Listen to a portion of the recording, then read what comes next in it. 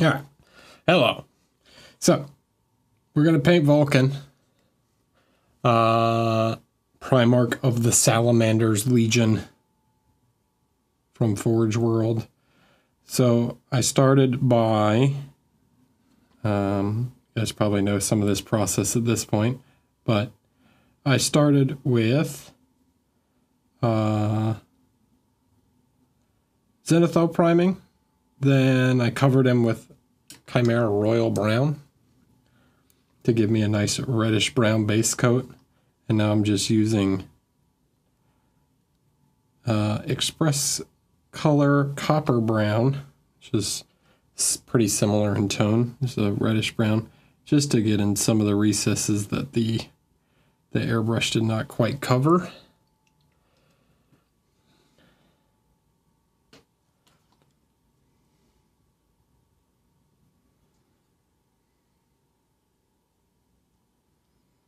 Things like between the fingers and some of these really tiny gaps. If you're familiar with the character, you probably know his color scheme is like green and gold, and then he has flame motifs all over him. I went with a reddish brown base coat because it is a contrasting color to green, and then he's got all these leather details and lizard hide. So it'll work well as a warm shadow color for the green, and then I can build up the gold and other elements on top of it. But first I have to make sure I got all the little crevices nice and covered.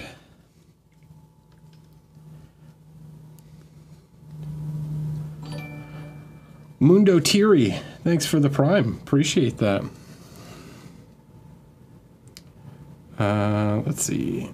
I think that will about do it. Everything seems pretty nice and covered. I also left, well, one, he's separate from his base, right? And then he's got a big cape that's going to be annoying to paint some of these areas on the back. Like, I'm not super worried about, like, getting this all detailed, but...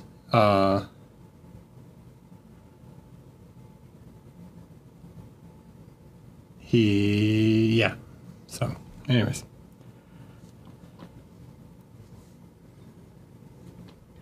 Hey, man. This is for charity, okay?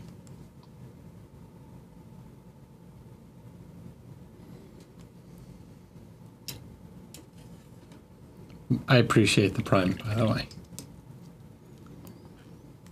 Or I appreciate the sub, tier 1.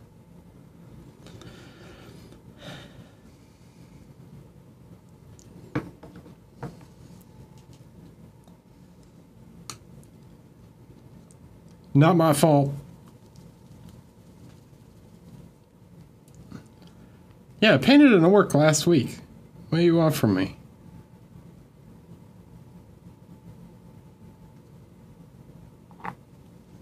This is gross.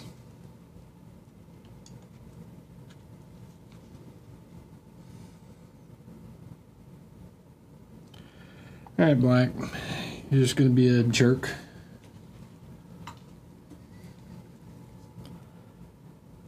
Give me the paint.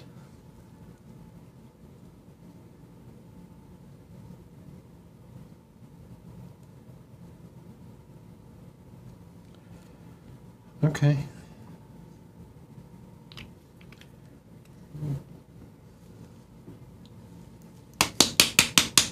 How about this one? I also left his head and the cup, and obviously the base and some other details separate. Let's see. So, we want to paint his skin. So,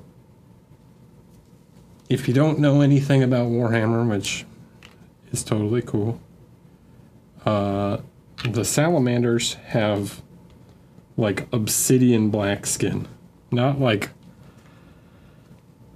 African skin tone, like literal black skin. So here's his tiny head, and it's primed black, so it's going to be kind of hard to see. But we want to build up a tone on his skin. I'm going to use some olive brown.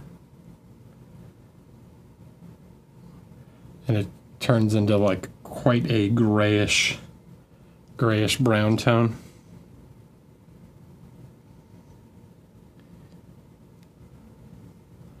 I was thinking if maybe I had something that would be easier to see him on other than a black cork. Maybe if I used a different cork, but well, we'll just do the base coat real quick. Okay, so I don't want to use like blue grays for this because that'll give him a very unnatural, even though he's got an unnatural skin tone already. Using a blue gray would be even like weirder. So we're gonna start with we're gonna go more for like a charcoal gray color.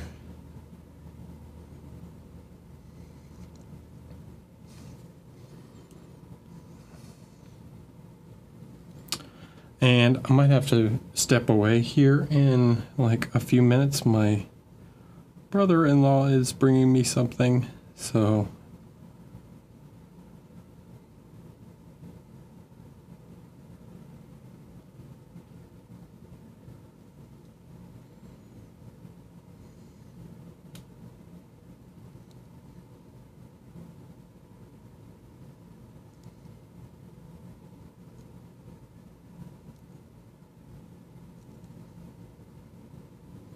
all right, so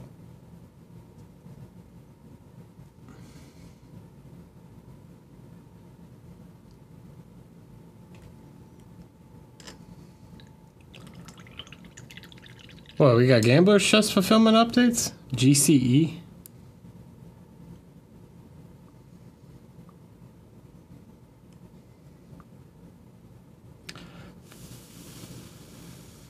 Give me the gist of it. Hold on, I'm going to take his head off of this. I'm going to put it on something a little lighter so that it has some contrast.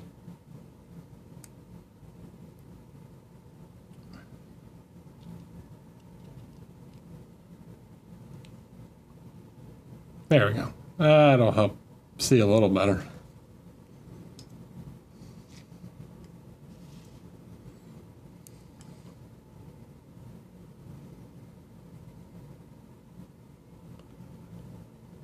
I will text my roommate and let him know, but he probably already knows. Well, that's if he has internet. He's up in Maine doing some fishing.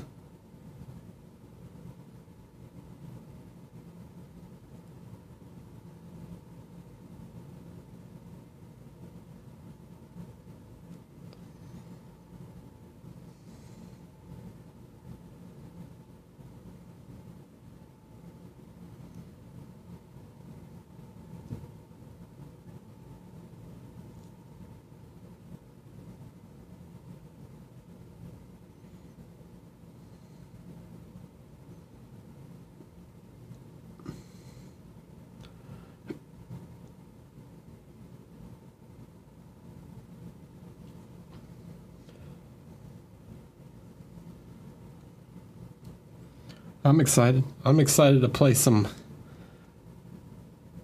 what's it called again?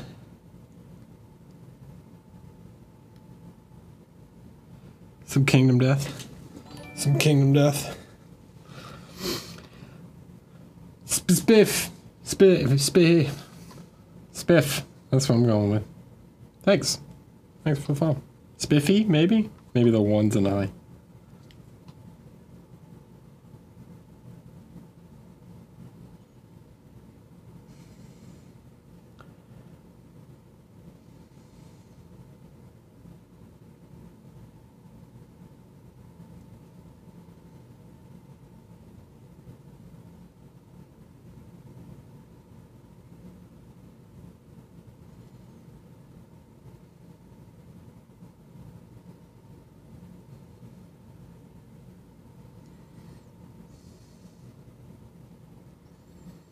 All right, tiny little head. Okay, so now we're going to add some skin tone to it. I don't really want pure skin tone. More like a light grayish kind of skin tone. Something like a pale skin tone should work well. Let's see if I have like a pale flush here. Yeah.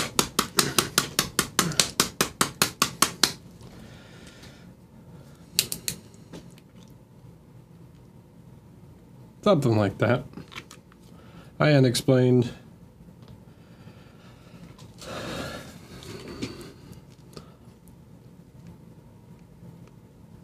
Well, if it comes in, you guys want me to paint some KDM on stream?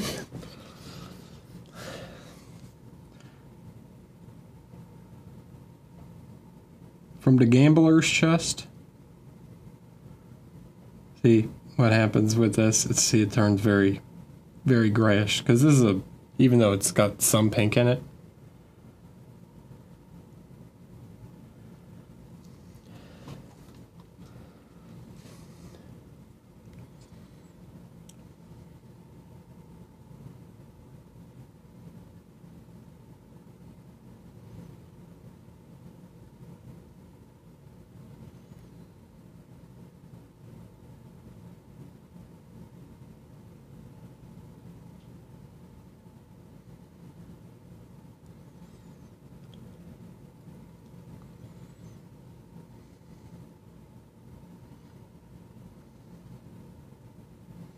We want pretty small highlights to make him look kind of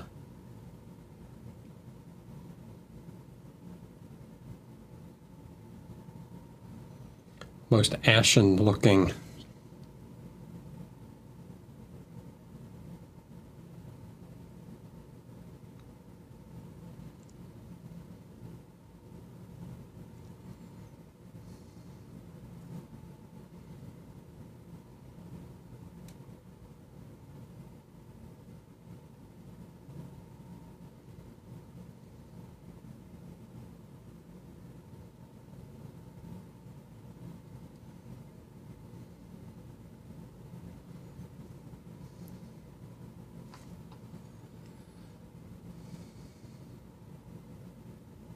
Hi, Christian.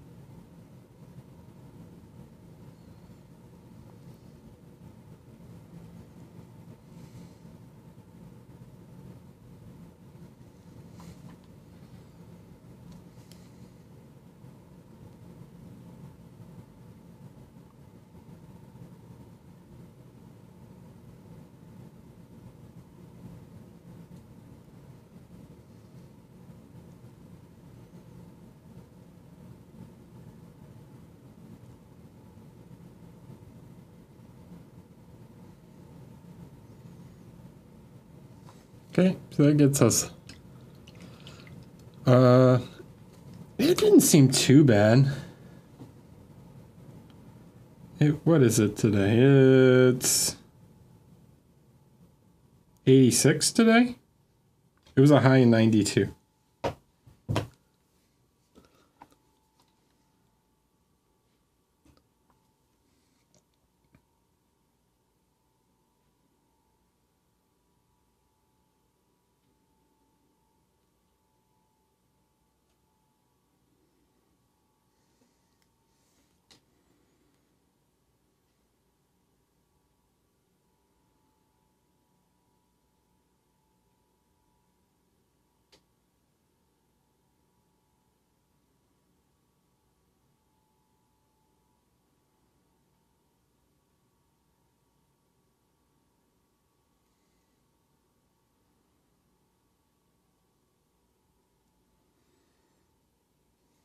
So this is way too bright at the moment, but we'll start to like blend this together.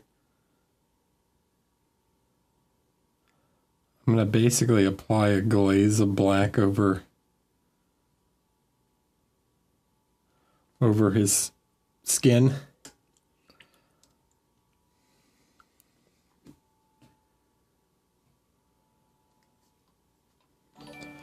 AC Miniatures, the big raid.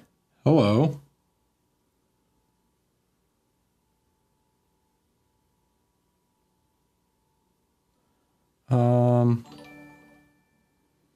One of the other things I think I want to do to him is give him a like kind of glow. If you know the Abaddon model or how kind of Horus is, he's got a little bit of a like glow around his head. I think I might do that with some flame colors.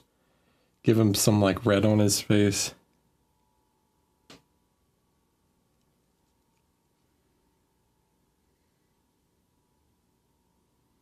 He also has red eyes.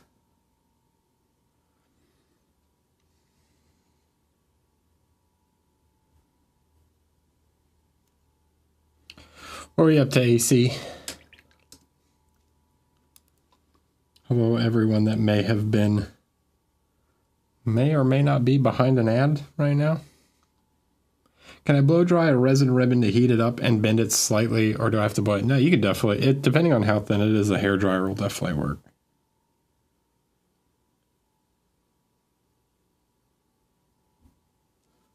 I think that's my brother-in-law.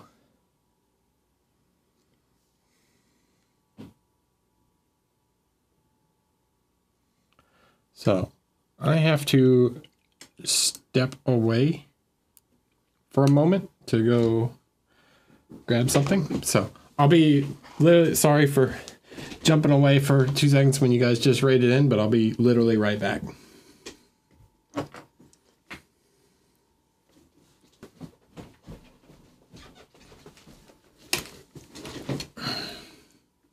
Sorry about that. All right, I'm back. All right.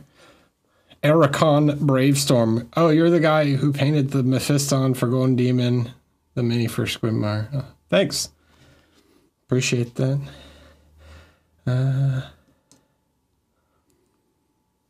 DW Man? What's that? Seraphon. That's new guys? The new Seraphon? Okay, so let's take the black. Take some of the black. Oh. Yeah, I'm switching my cell phone. He had to bring me a SIM card. I'm switching service providers.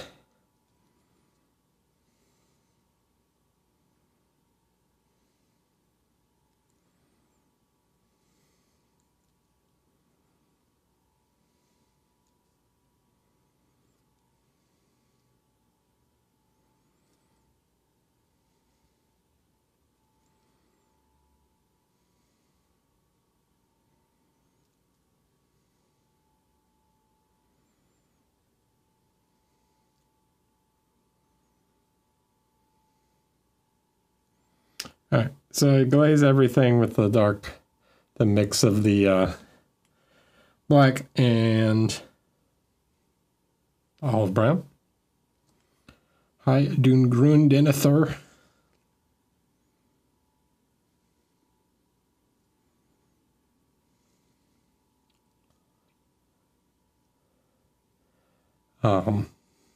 So this will help kind of unify everything, bring back out some of the details, and then we can push some of the lights back in. Now, if I want to do a kind of reddish glow to his skin, right? Some kind of like fire burning from around him.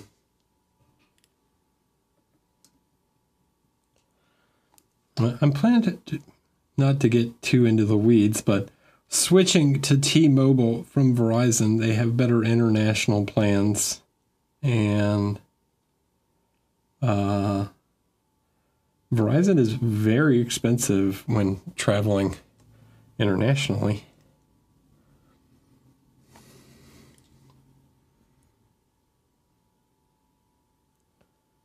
All right, so what I'm going to do is I'm going to start to paint some of this dark red from below.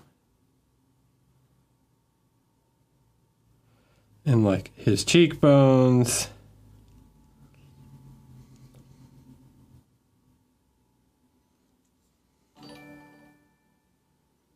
On his chin, under his lip, under the nose, under his eyelids.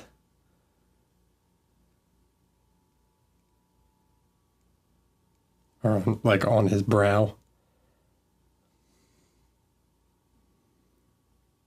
And then around the side, I can put a little more. Like on his ears and temples.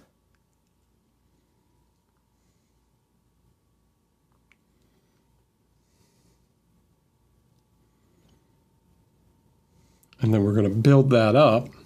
Unexplained, thanks for the Prime, man. Appreciate that.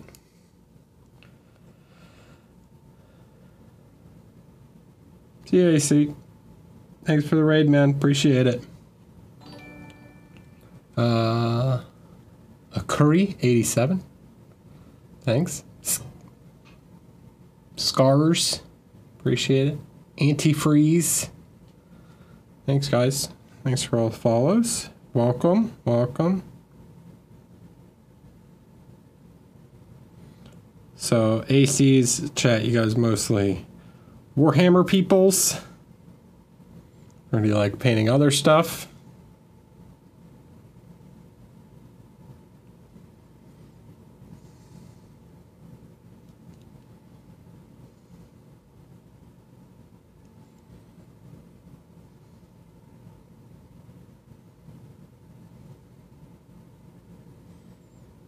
See, you can see some of the subtle red.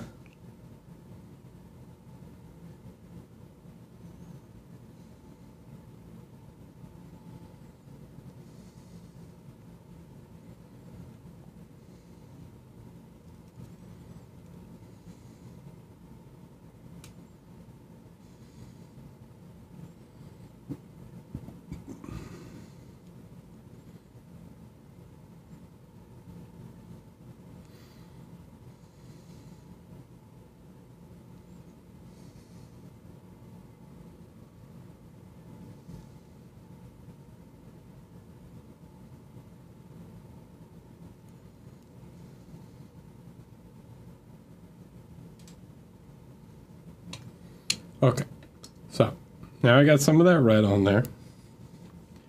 I'm going to push that just a little bit more. A lot of this is going to be like kind of hidden anyways, because it's like pretty deep on the lower part of him. But it adds some extra interest to what would be a kind of boring face otherwise.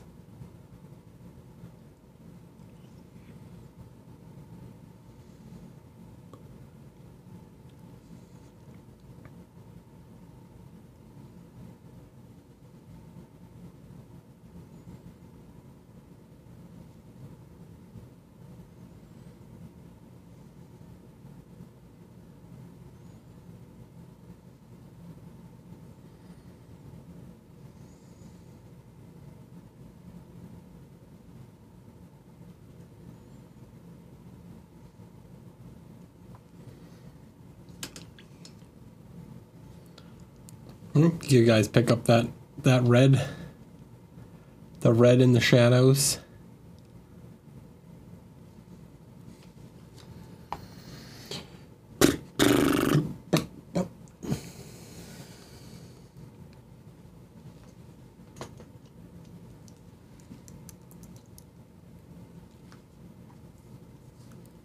Okay. So now I'm going to take some of the red and some of the skin tone, just to give some extra coverage to the red.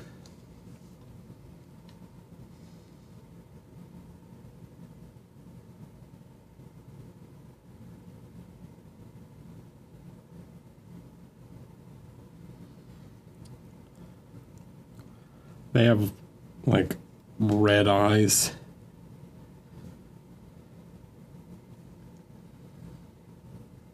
Let me see. His head is very small, so I'm trying to see exactly where that eyeball is. Roar.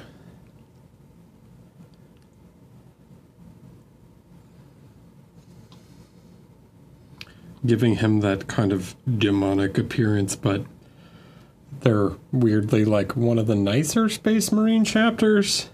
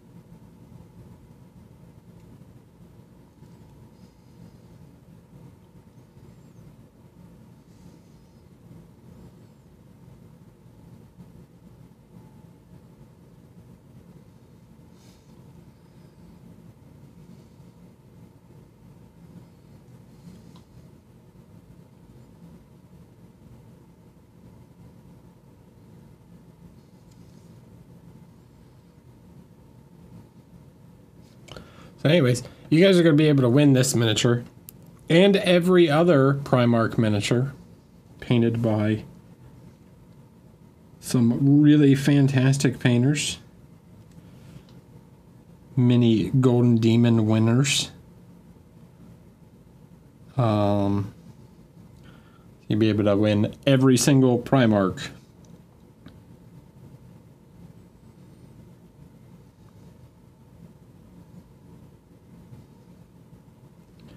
I will post a link to it when the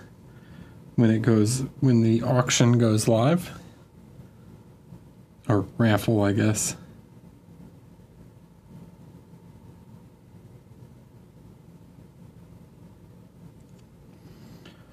He's so evil looking, but he's a nice guy.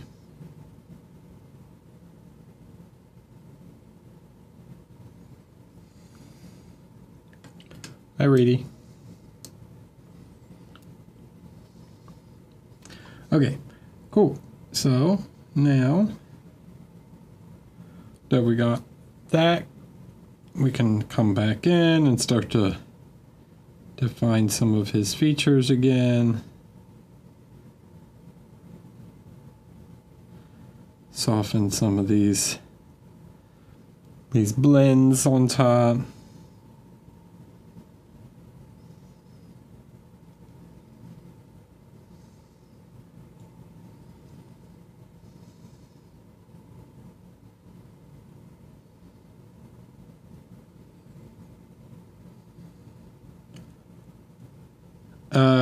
It is you buy raffle tickets. You can buy as many raffle tickets as you want, and you win them all.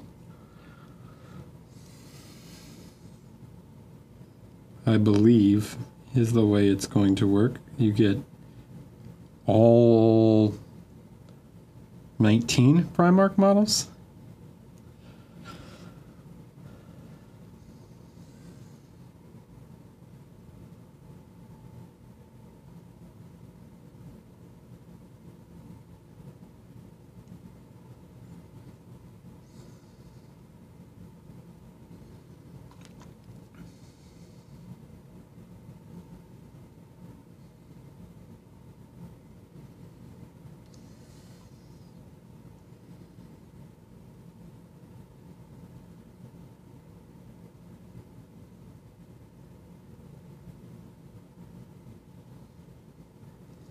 Okay, so just pick out some of the... Now just placing some smaller highlights to pick out some of the details.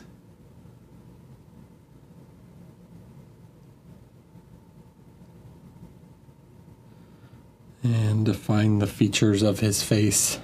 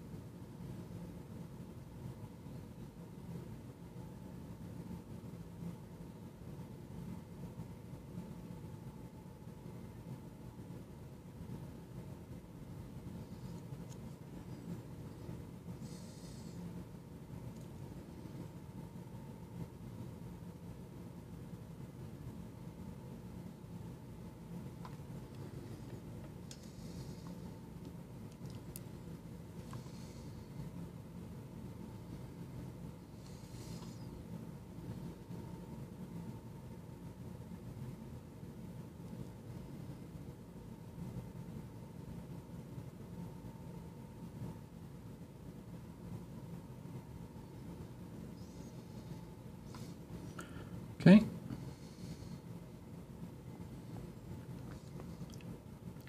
I need to get like these shapes in. This shape right here.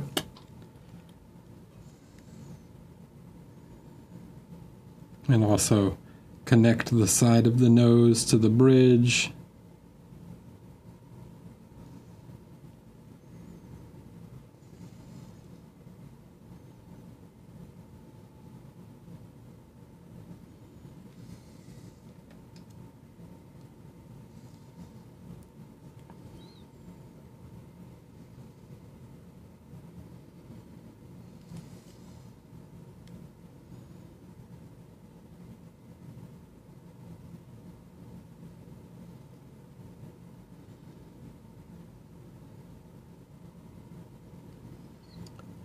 There's some more highlights.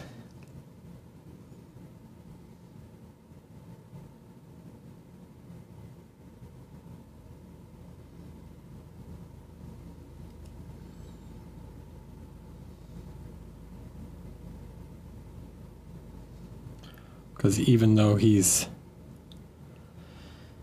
supposed to be like super black skin, he will have some shine to his skin, right?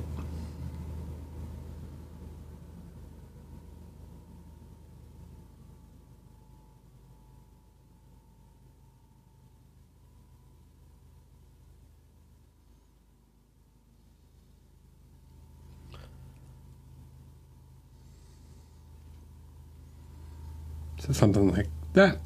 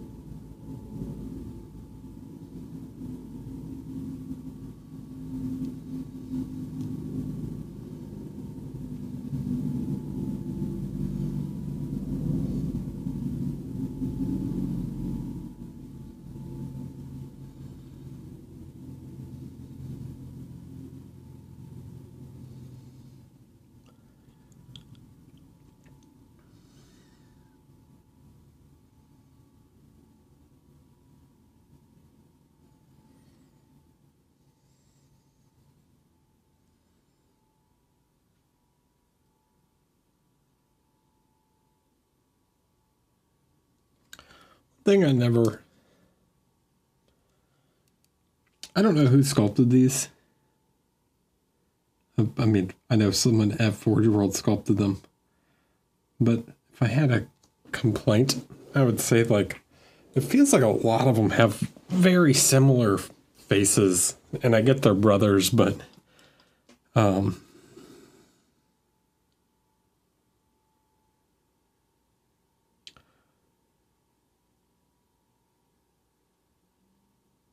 the sculptor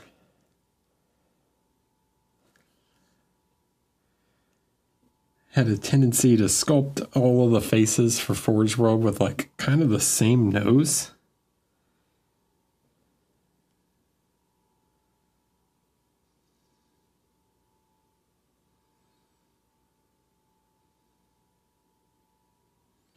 They all had this very thin nose.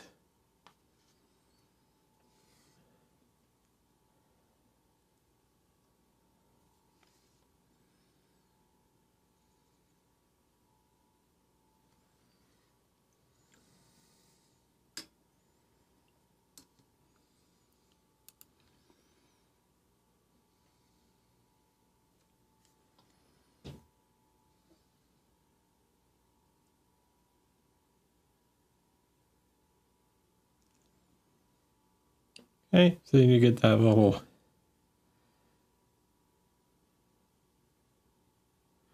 wrinkle under the eye and the nose there.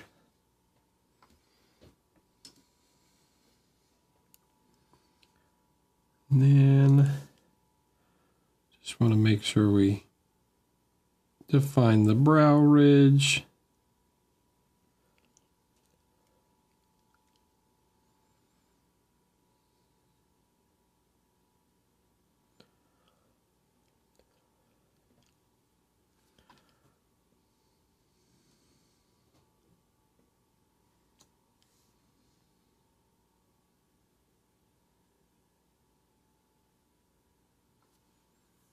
Oh, bug.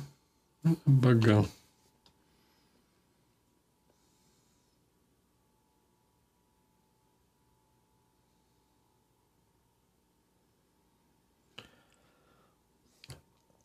Okay.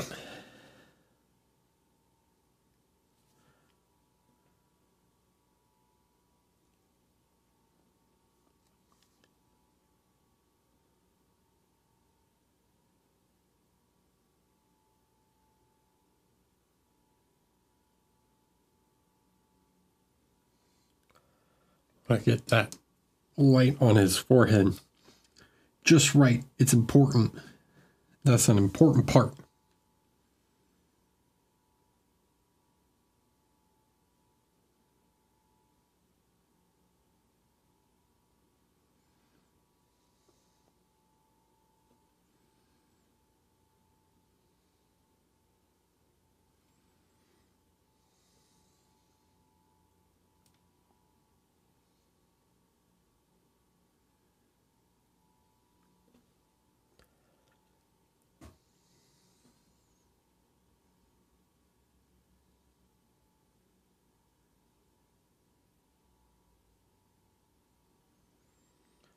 I define some of his jaw here. A very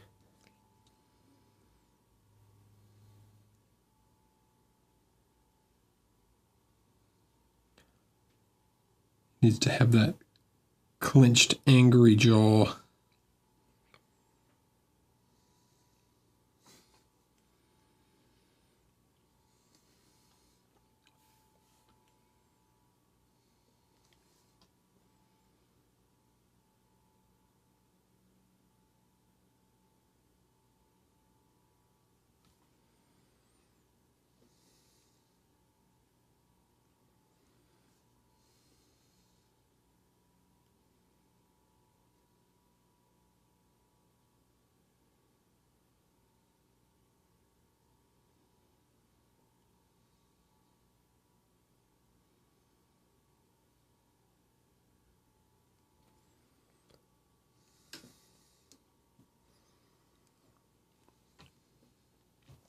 Yeah.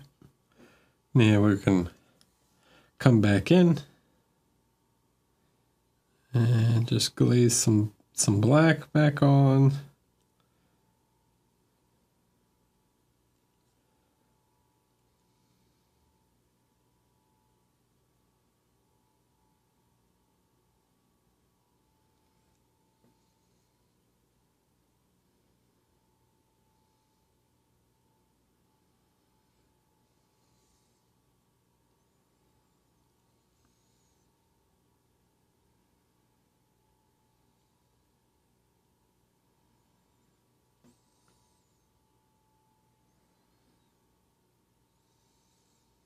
Cool.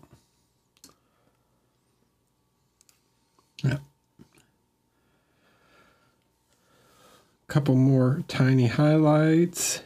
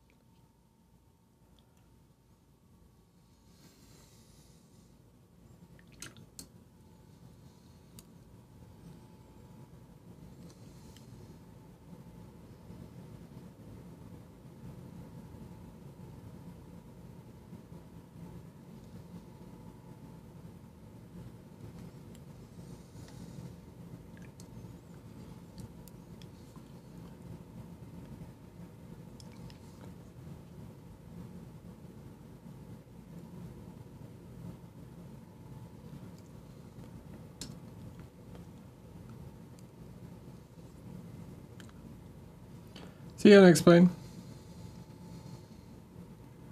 And then we'll put one little specular shine. Put a couple little, don't want it too crazy, but couple, you can use like little tiny dots here and there just to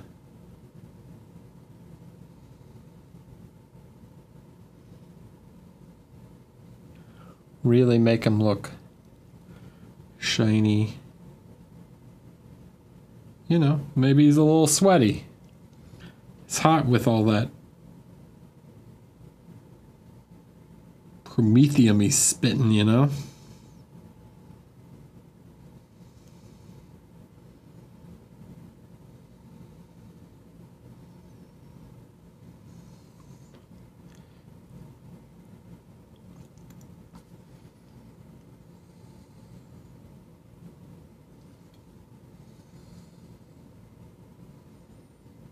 Oh yeah, peace and love, definitely.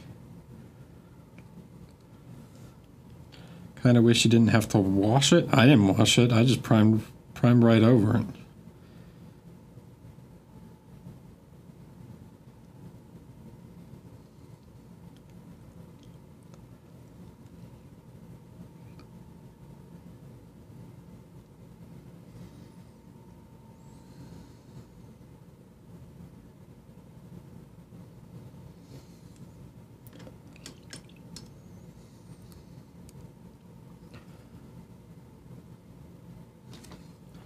Okay, let's zoom out a little, see how he looks. See?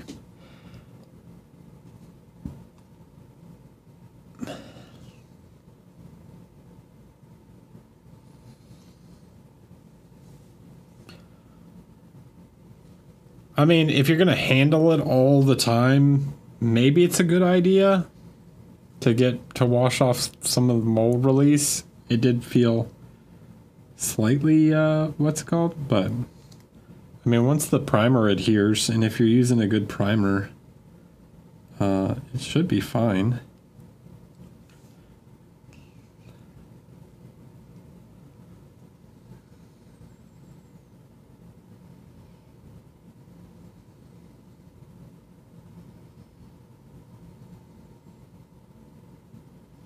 I don't know. People say a lot of things. They repeat crap they hear on the internet all the time.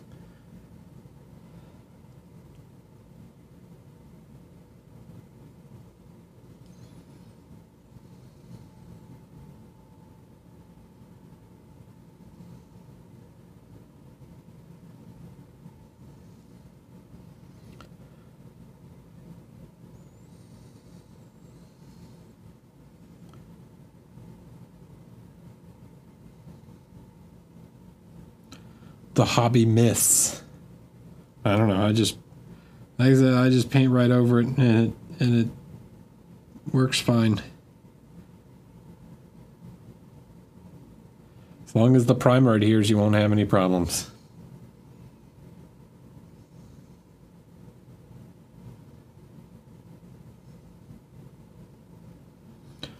All right, let's get a little bit more of that red.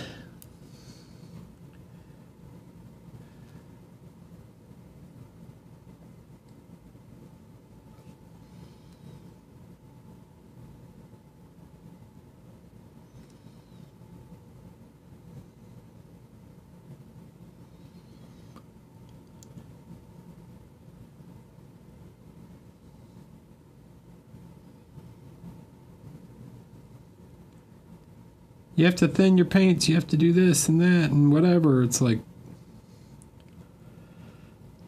people say a lot of crap.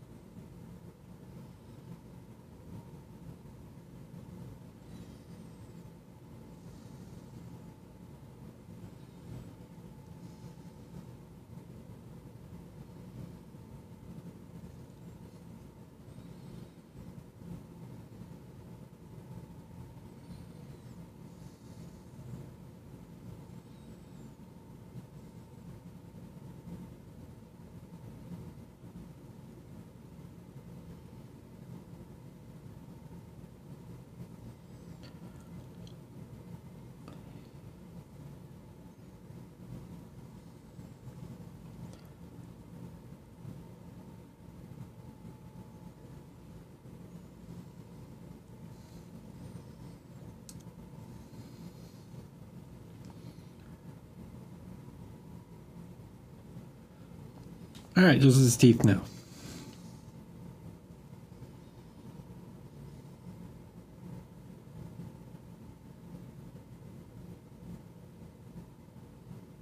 So the psycho who sculpted this did sculpt his individual teeth. But we don't really want to define those, because it'll make them look kind of ridiculous. You can see like there's a little bit there from just the texture of it. I don't want to paint every individual tooth, right? Because it's just going to make them look insane.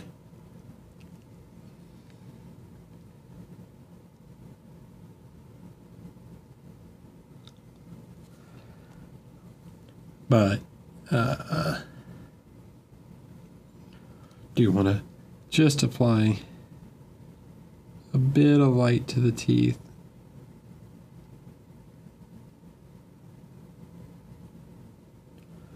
Just to give it something.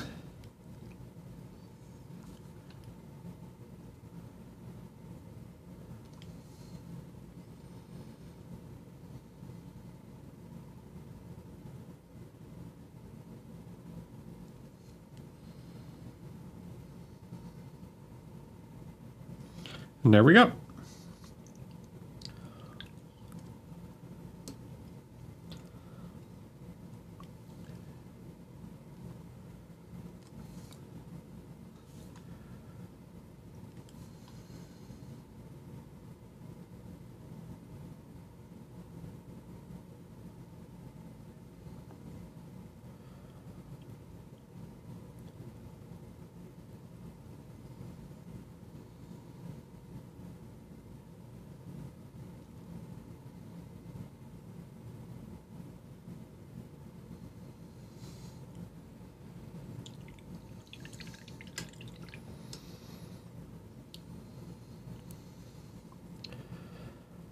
I mean, I didn't really do much to his eyes. I just kind of painted them glowing red.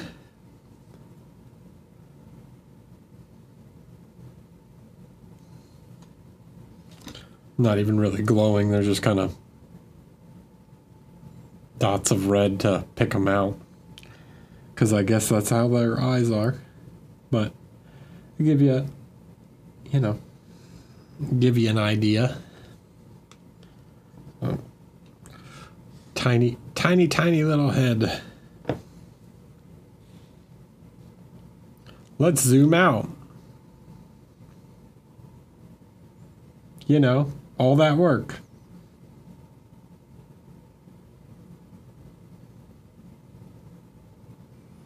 Thanks, Draco.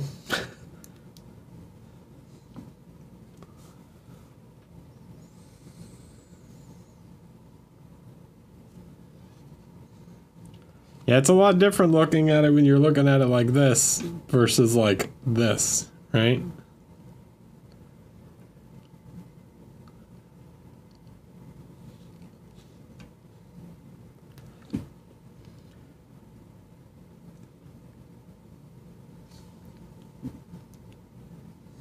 Here we'll compare to an intercessor. I mean, it's pretty much the size of an intercessor head. Maybe a little bigger, but...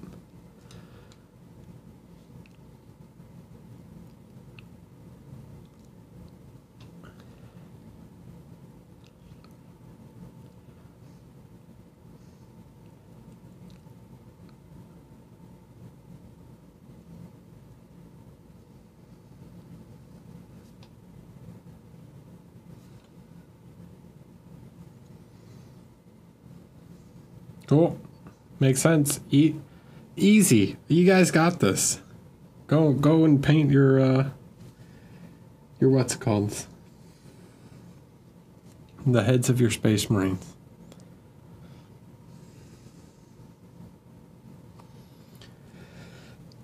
Okay.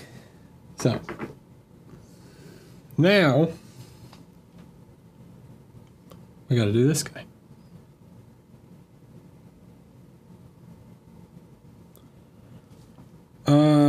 And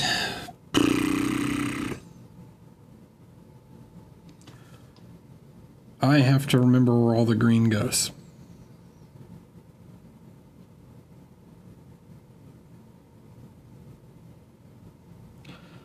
I don't know why they put so much freaking detail into these things, man. Holy bejesus. All right. Well, I'll tell you what. I'm going to go smoke real quick, and then we'll start working on the green. Yeah, it goes like in between all the little areas, because most of his armor is covered in some kind of designs, right?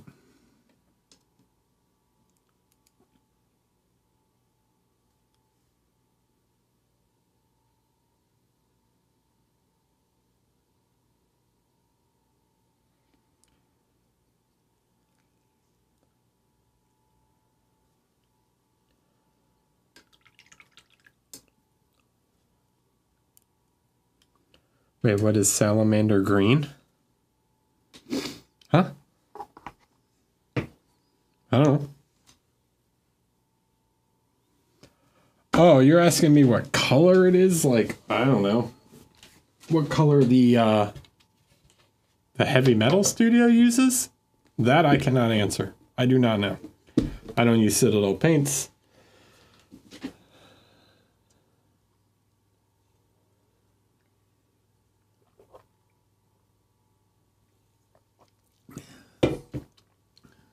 And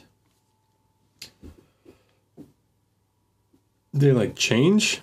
Salamanders are sometimes like a lighter green, sometimes they're a darker. In fact, here's a salamander.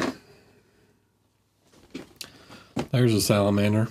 They're pretty green. So sometimes they're like painted really green. And then sometimes they paint them like a darker green.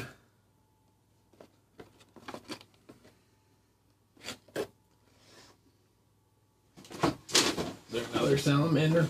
Here's another salamander. See? And then, depending on the photography, you get different looks, right? So, that one looks darker than that one. But clearly it's just the photography because the Iron Hand, the whatever he is, Iron Hand or Raven Guard or whatever, this guy looks lighter than this guy. So they're, I'm sure they probably look the same in hand. They probably, in person, they're probably extremely similar. But in, I mean, photography can change a lot, right? So.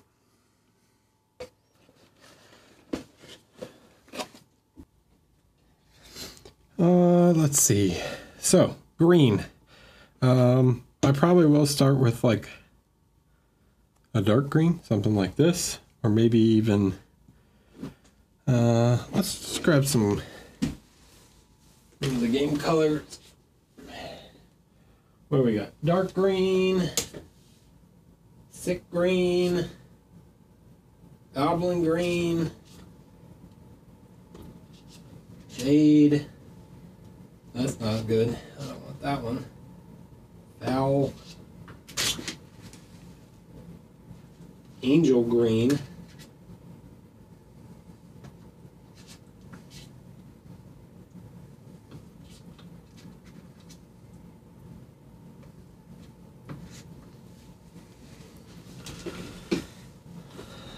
So we've got a few greens here. Dark green might be too dark for what we're going for. So what we're probably going to do, oops.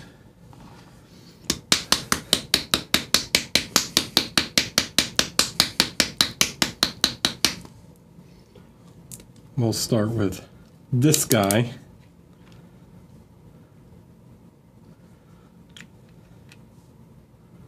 A bit more.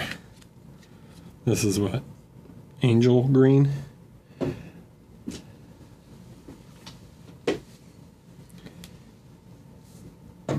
We need the brown.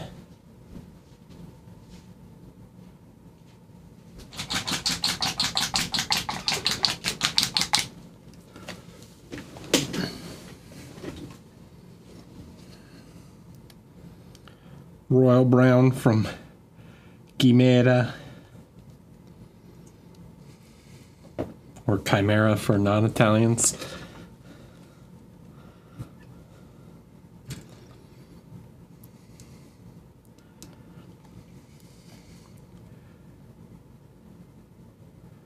So the royal brown, we can use that to shade the green and create a dark green.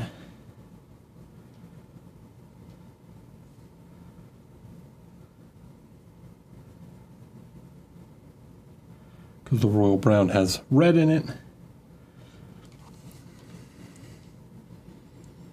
All right.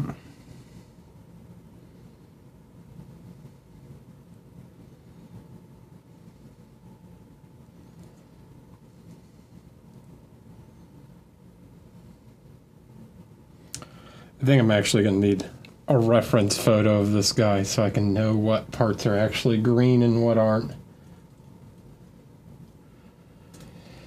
He's got too much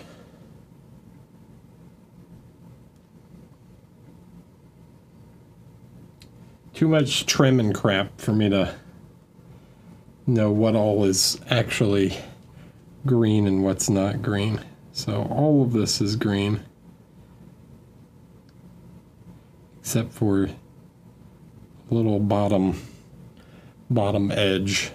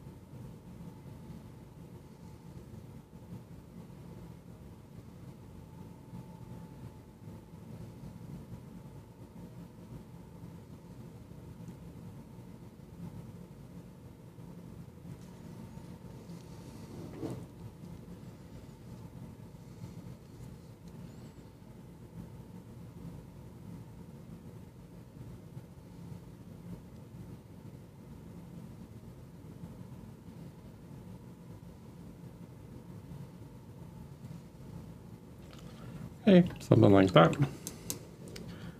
While I'm thinking about it, we'll go ahead and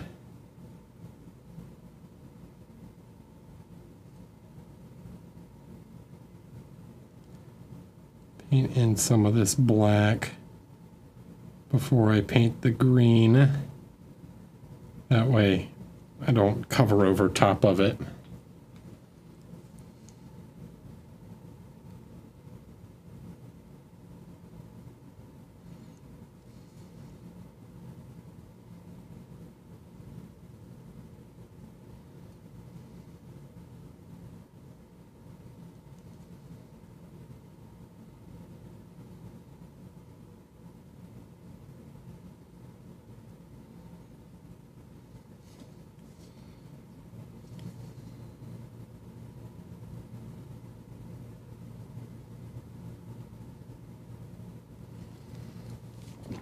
Okay.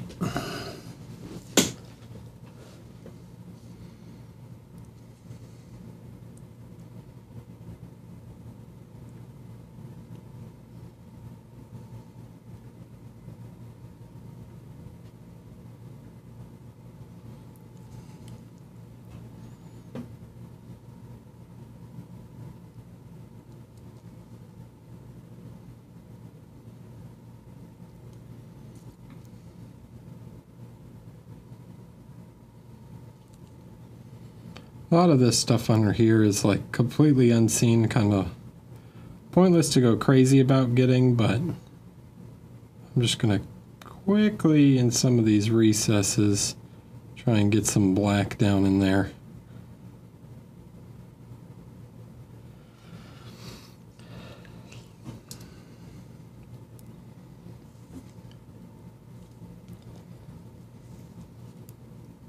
Okay, I think that's fine.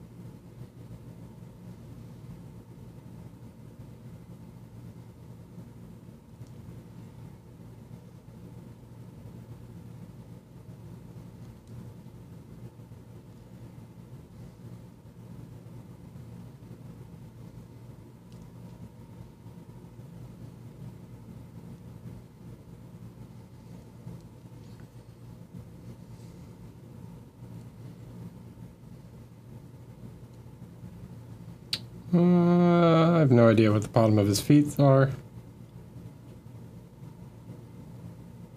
You might be over thinning it. I'm not really thinning mine at all. So here's the thing about, you have to thin your paints, right? No. You do not have to over thin your paints. As long as you apply it in an even layer and let it dry in between, the paint will level and you'll end up with a smooth, even coat. You can get good coverage from a thick layer of paint. And it won't obscure details and things like that.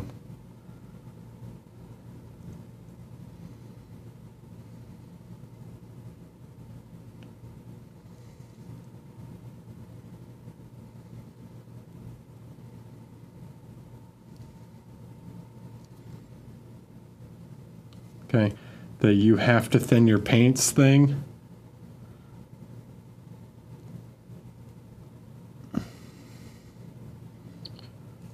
is more BS. You're just taking more time, more unnecessary time.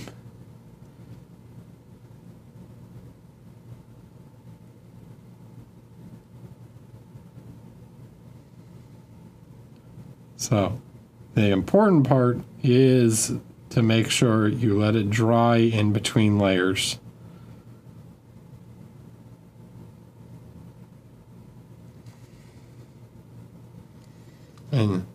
And you won't end up with brush strokes and stuff in it.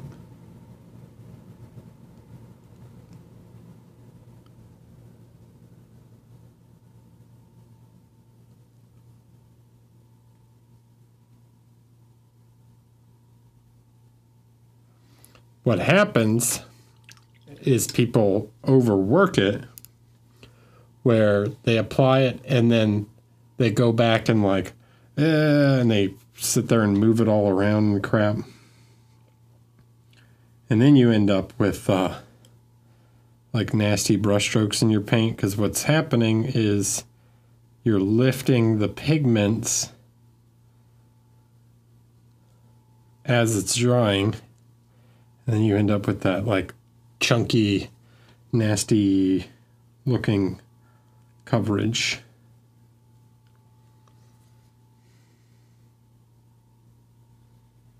Okay, even here, look, watch. I'm going to put one thicker layer right over top of this. Okay. His knee pad's got all this detail on it. And when that dries, even though I put one thick layer, you can see when it's wet, all those little bumps and stuff, all those little bumps and things will still be there.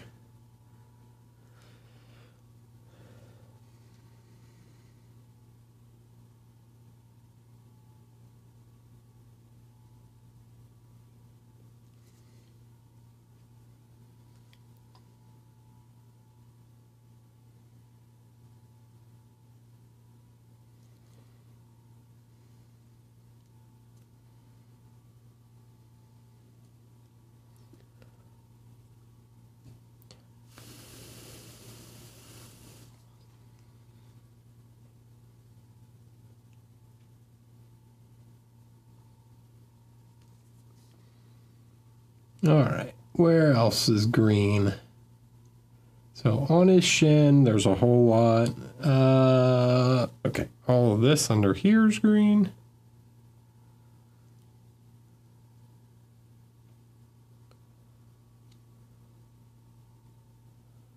This is green.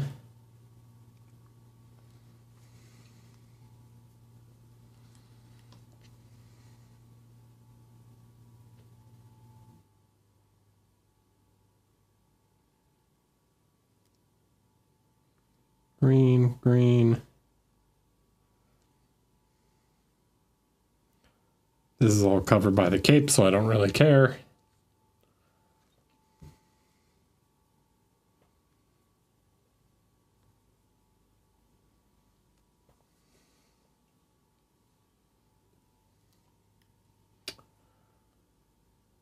Where else? Where else? His arms.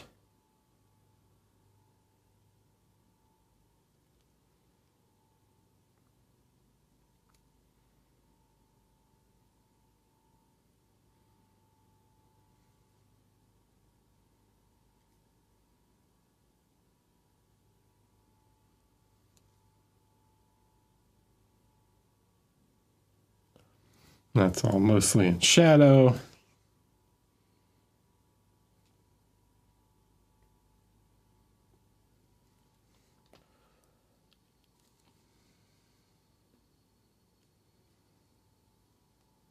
All right.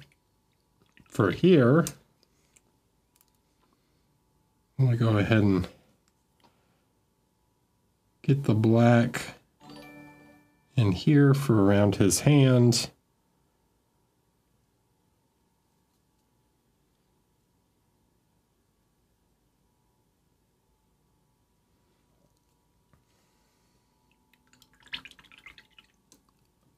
Thor's paws. Hello, welcome.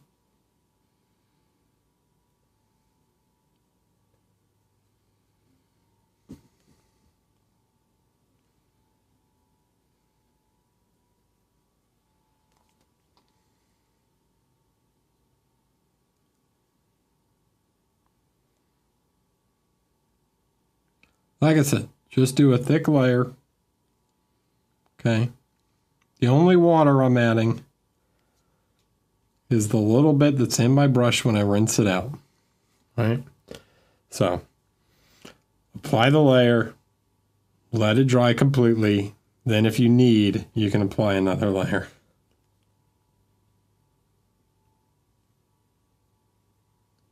MHCP. This is for the Nova Open Charitable Foundation. All right, there's some green in here. It's very difficult to see. I'm going to get a little bit.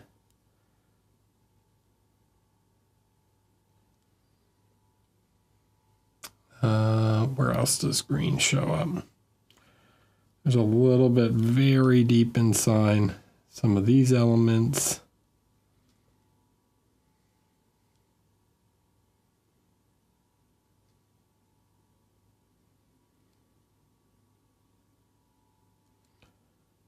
Not too worried about going over some of these parts because I've got to paint the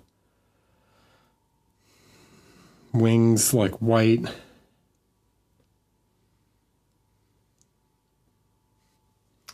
And let's see, where else is green? His arms, these parts of his arms.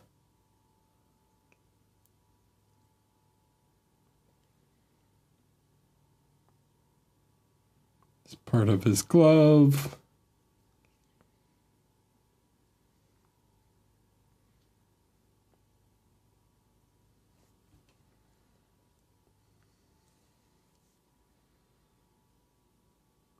I have no idea what this thing is.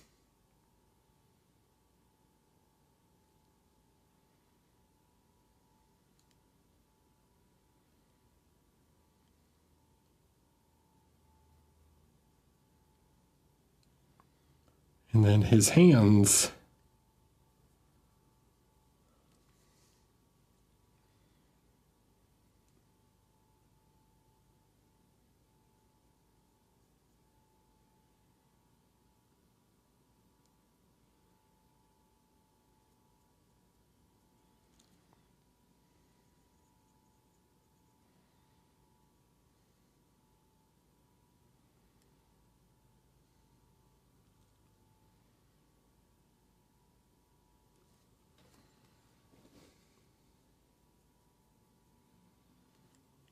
Okay, he's got some green on his shoulder, and it runs like all through here.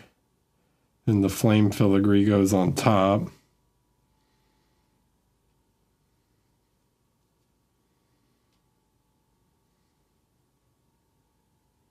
So I'm basically just going to paint over top of it, and then later I'll come back and put the flames in.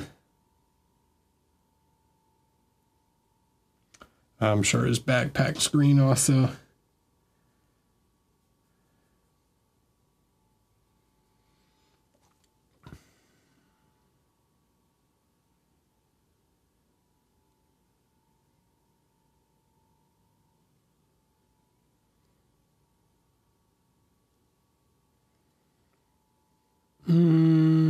Sure.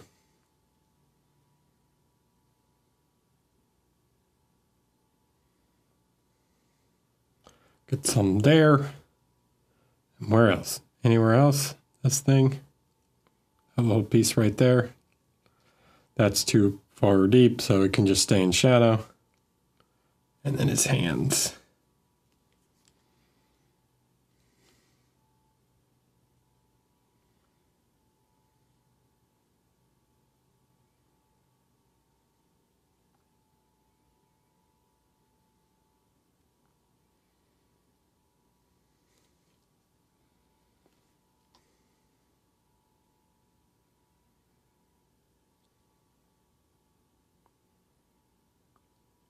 See, if this point, if I don't get perfect, like really perfect coverage in the deepest shadows, right? I don't even care. Like if underneath, that's fine, right? because I got to cover over it anyways. Or it's just going to stay dark. All right, so this part of his boot, greave, whatever, got a whole bunch of green on it.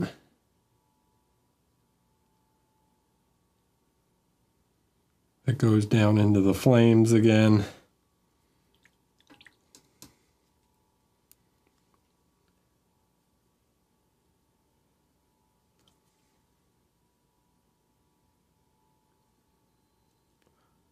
I don't know where it stopped. Okay, there's where the edge of the flame is.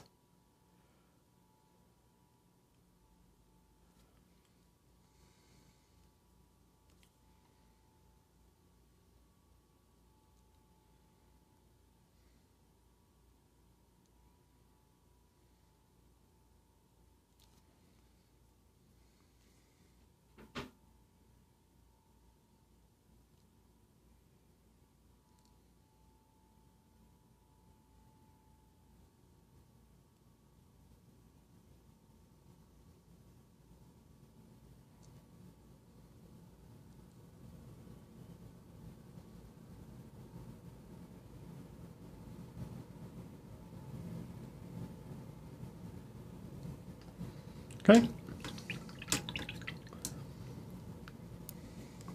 Now the backpack.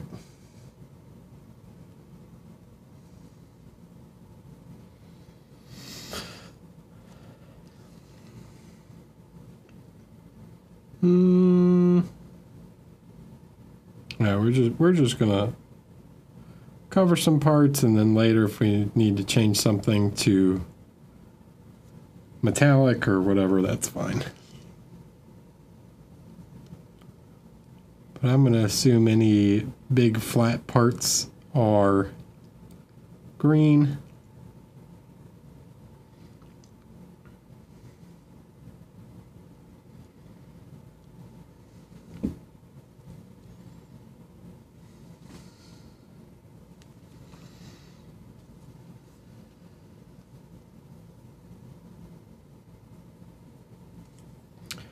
I guess all this is green up here.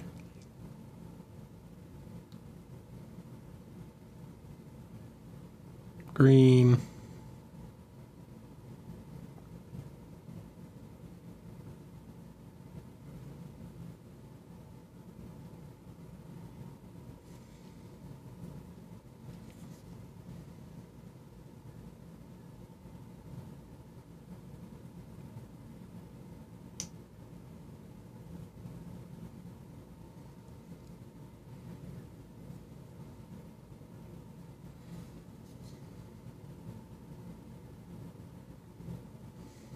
Okay, so we got our dark green.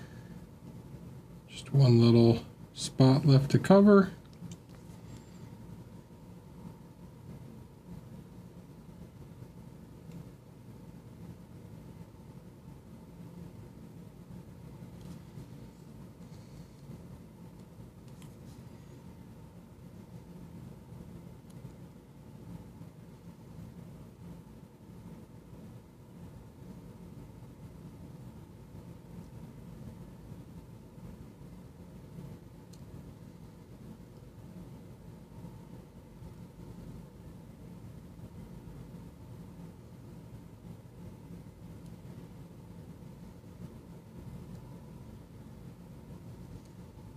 Oh, all right. Now we got that. All right. So you can start to see some of the details of the armor now. Now we're gonna go in with the angel green again and start to build up layers. Okay, I'm gonna start thinking about where the light is.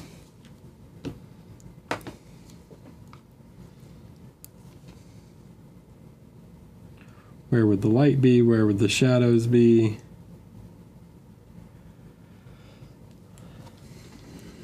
Right, so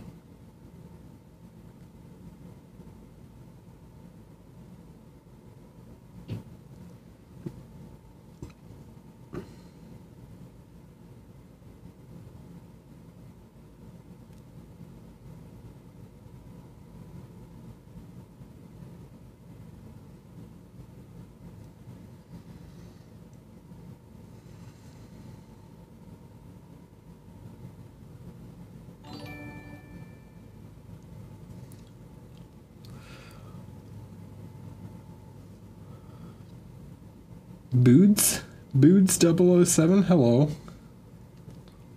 Welcome. Okay, right, so there. This part's a little tougher because we got all the little things in between, so what we're going to do is just apply a little bit here. We don't need to highlight this too much more than that because this all basically going to get shaded anyways because he's got his Legion Roman numerals on his knee pad there.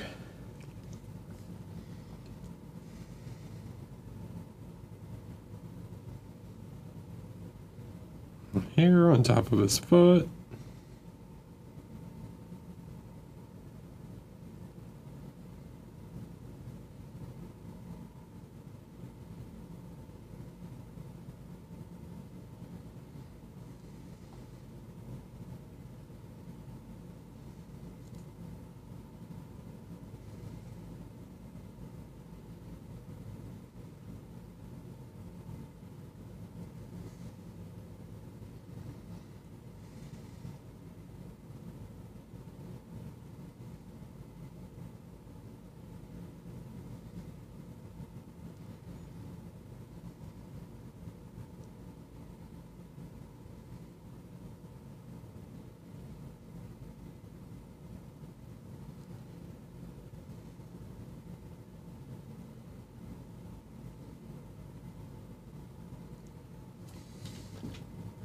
It was like lightning bolts or something. Maybe they're spears.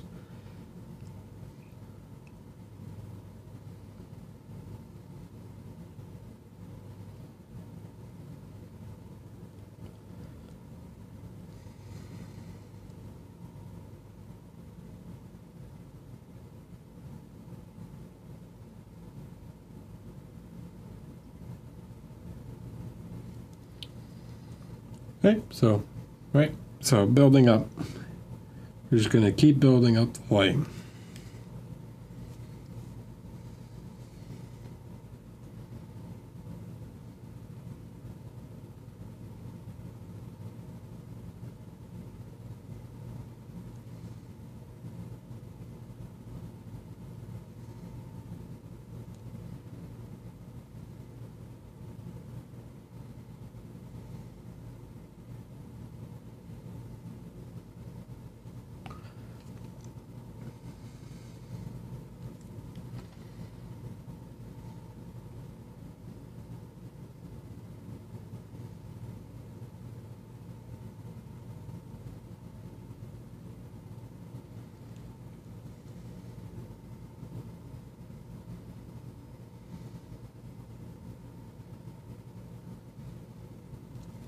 And if I'm careful with placing the light on top of this, I can maintain that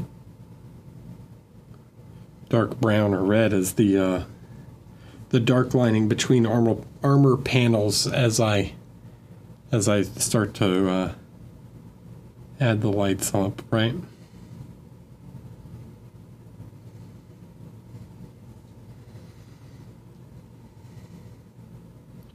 So for his legs, they're cylinders, so the light's going to run in lines.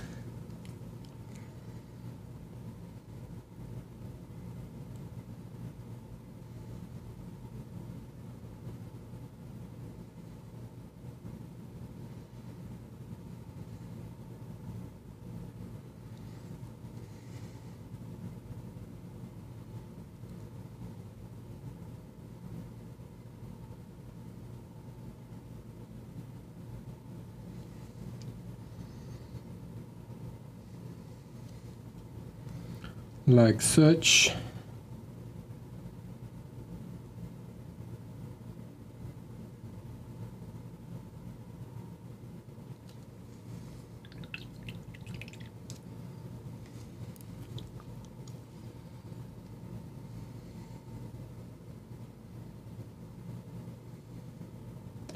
How do you paint with red and green and have it not come out like Christmas? It's about the intensity of the red and green.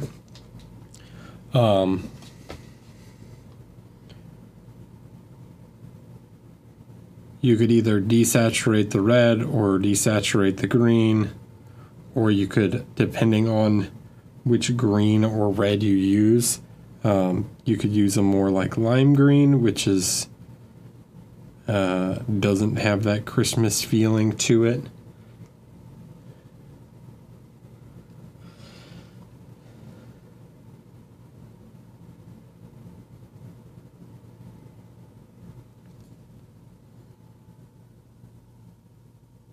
To me, this would be like a Christmassy green, and if I used like this green and this red together, right, then you might run into that problem.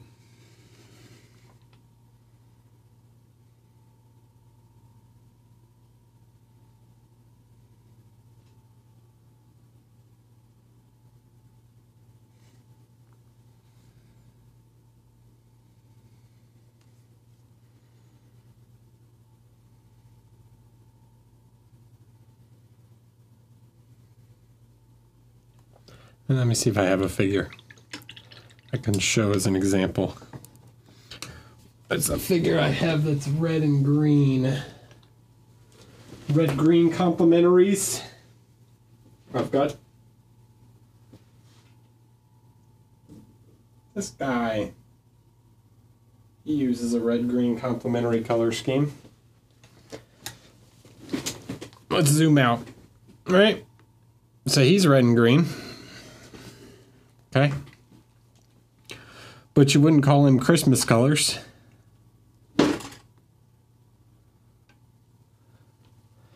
Right? Because I'm not really using that Christmassy green, right? There's nowhere where I'm using that like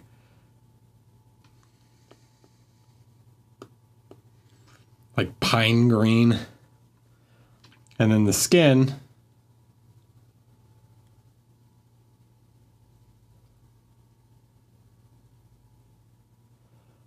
is red, but it's not like a pure red, right? It goes most to like a yellow. Even this, the pants have green in it, but they also have blue in the shadows, right? So they're not like, it's not just red and green. There's a lot of other tones happening. Okay. Maybe the skin even moves slightly towards an orange. And then like the gauntlet, when I zoom in, now you can see like all the different color in the gauntlet. Right? There is pure like green, but then it goes up to more like yellowish green and then goes even to blue in the shadows. So it's about the balance. Right?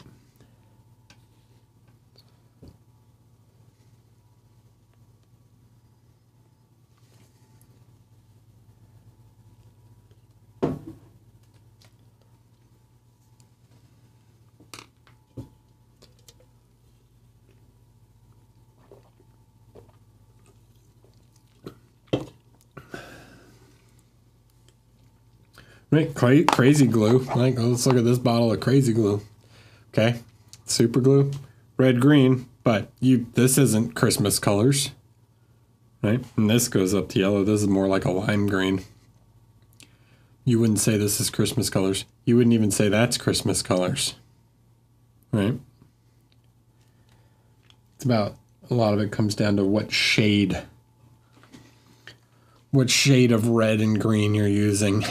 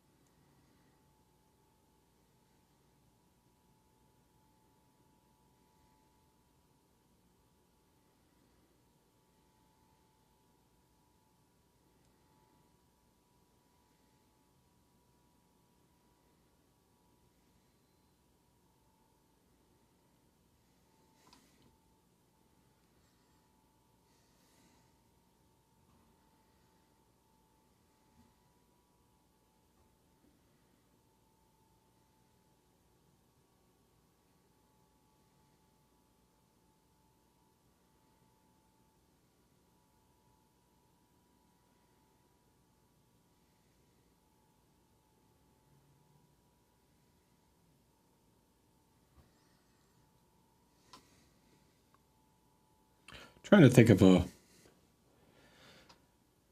superhero. Can someone name one? I'm sure there is one. Anybody think of a superhero that uses red green? Well, the original Green Lantern, actually. Not Hal Jordan, but like the Golden Age. How Green Lantern costume was red and green.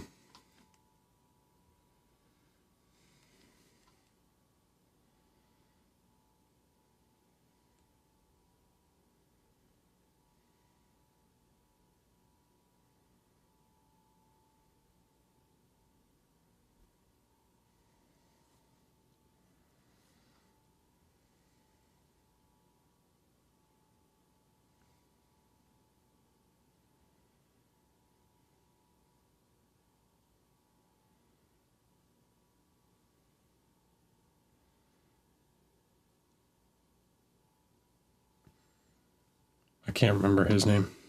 Poison Ivy is red green, yeah.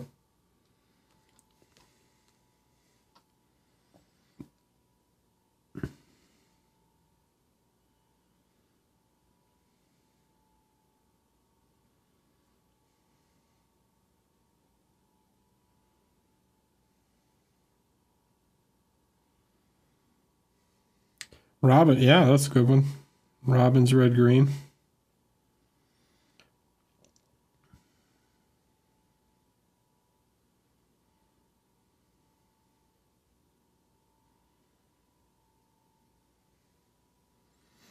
So I think it's very doable. It's just about controlling the tones and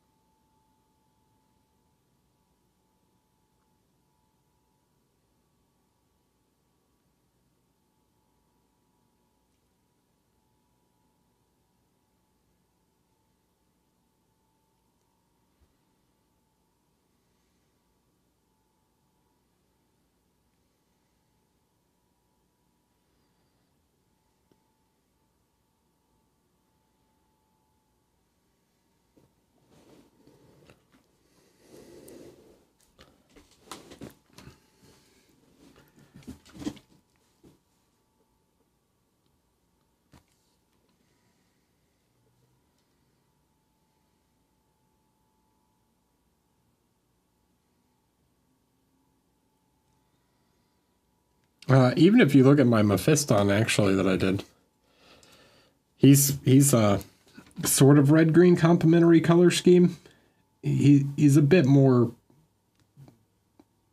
like analogous color scheme, mostly red, but there is some desaturated greens and things, especially in his cloak.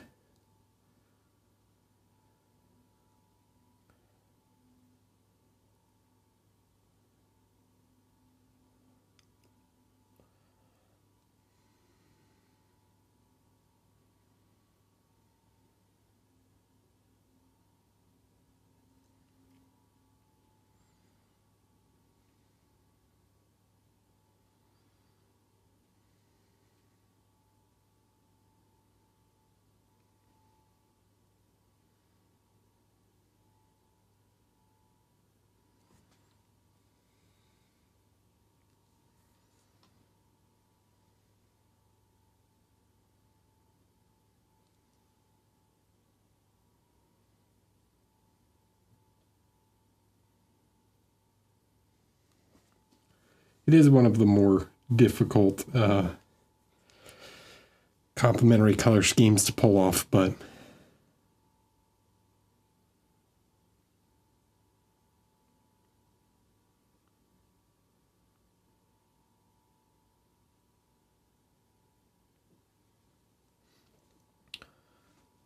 you can also change it slightly, like change the tonality of the red. So you could do like a magenta green color scheme.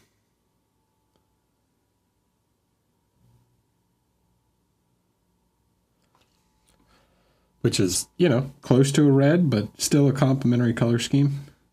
Can someone name me a magenta green superhero?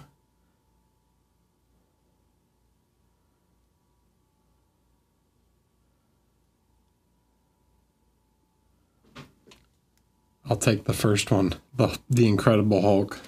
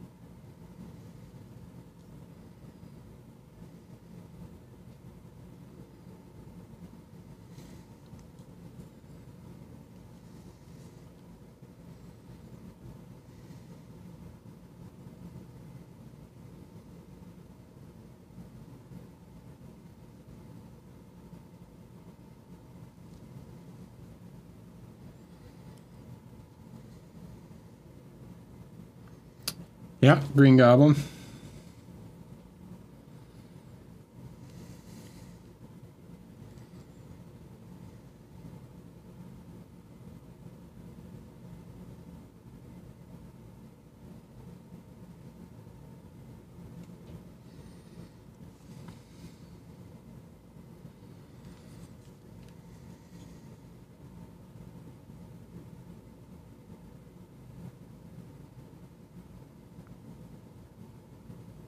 Comic books love using complementary color schemes.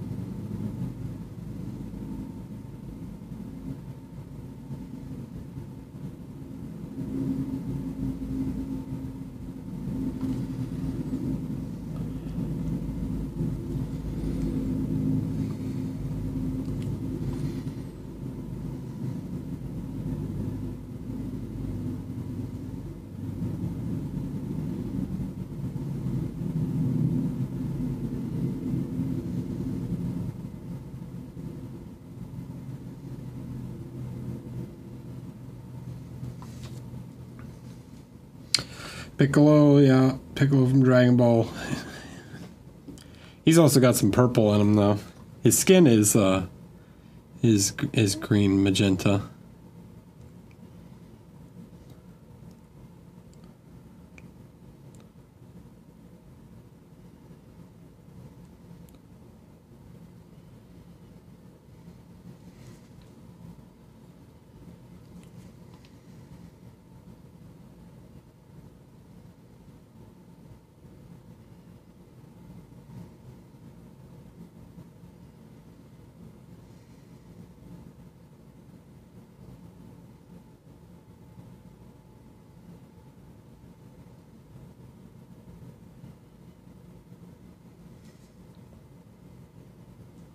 No, Green Lantern didn't have any magenta. The original Green Lantern was red-green.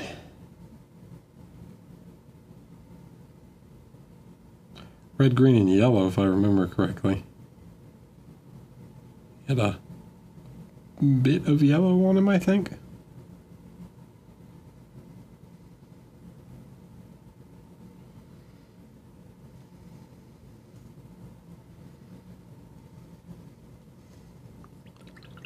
Yeah, that's when they switched him to pretty much just green.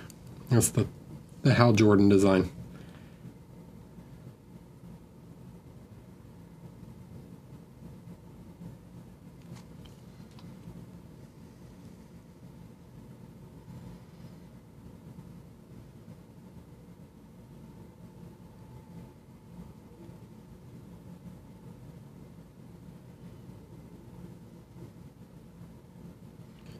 However, Sinestro, when he was a Green Lantern, was magenta green.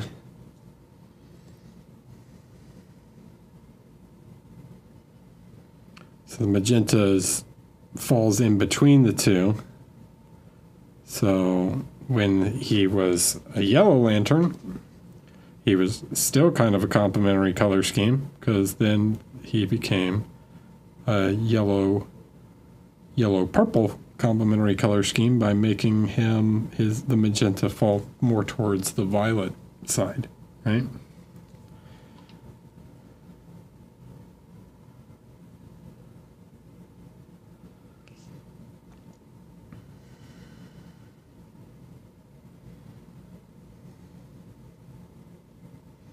Magneto's had a few costumes, but he is purple and red. He is a analogous color scheme.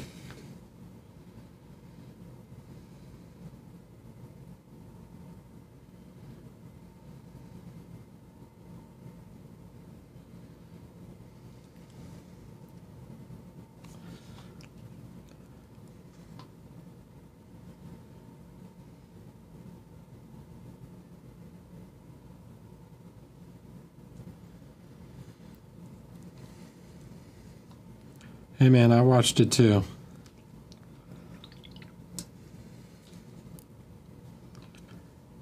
Okay.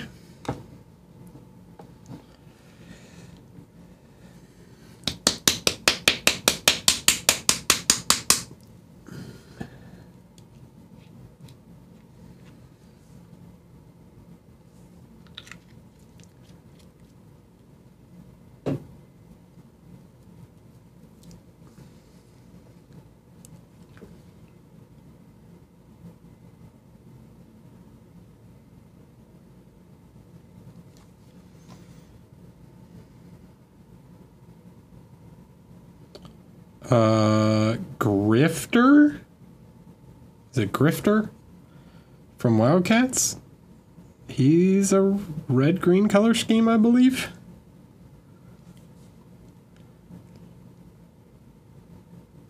Is he Wildcats? Or something else? What was the name of that one?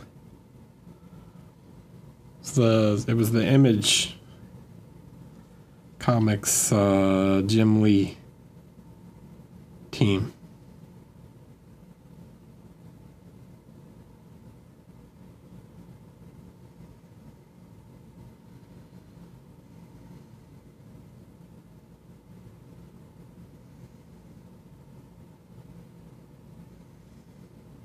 Hi, Dave.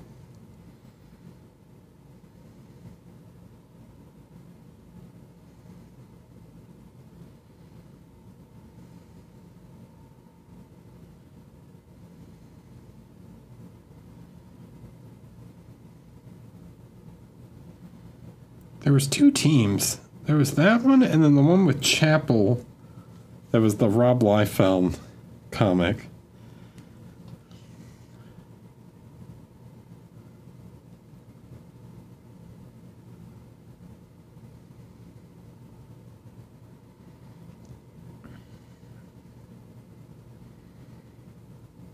I'm almost positive Wildcats was the one with Grifter. I think that was his name.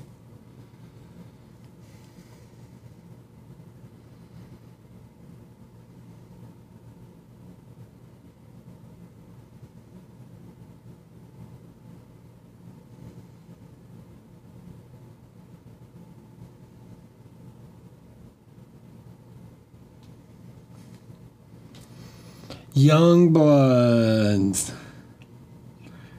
Youngblood. That's the one.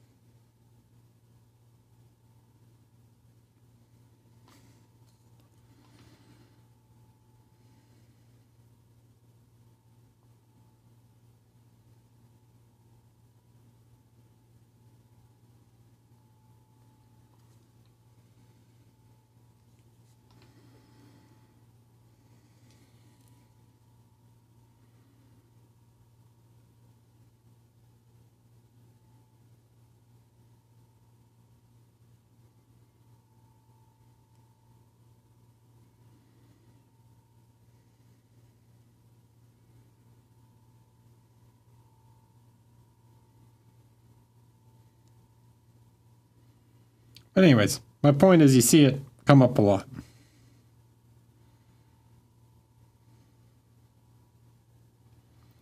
I'm sure there's hundreds more that we're not thinking of.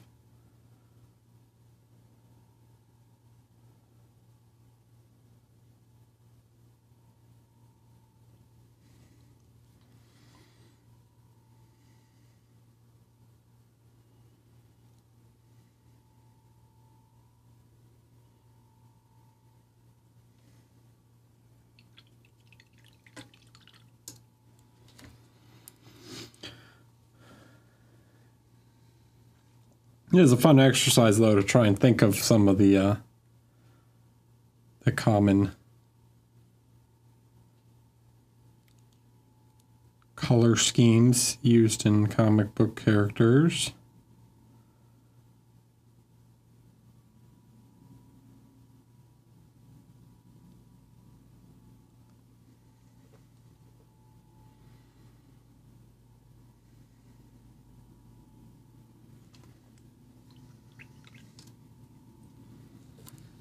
Okay, so, bam, first green layer, our first lighter green layer. Let's put, I missed one spot.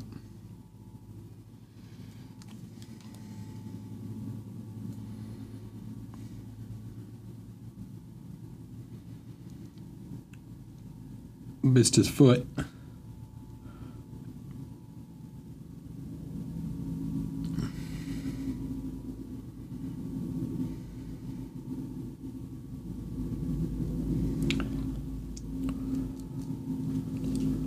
We are talking comic book characters that use, we were talking ones that use red-green complementary color schemes. But we could talk about any other color schemes.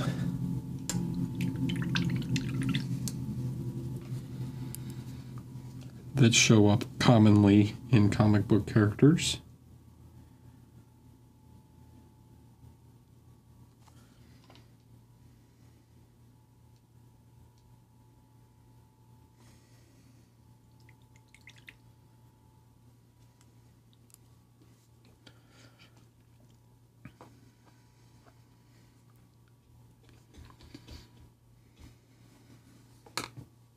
Okay. Now we want some of this guy. Escorpina. Verde Escorpina. Scorpion green. Raphael, yes, Teenage Mutant Ninja Turtles did use red-green because the original Teenage Mutant Ninja Turtles from the comic book all had red bandanas. They only changed it for the TV show so they could more easily distinguish the characters. No, it was Raphael was the red in the show, but everyone in the comic book was, oh, they all wore red bandanas.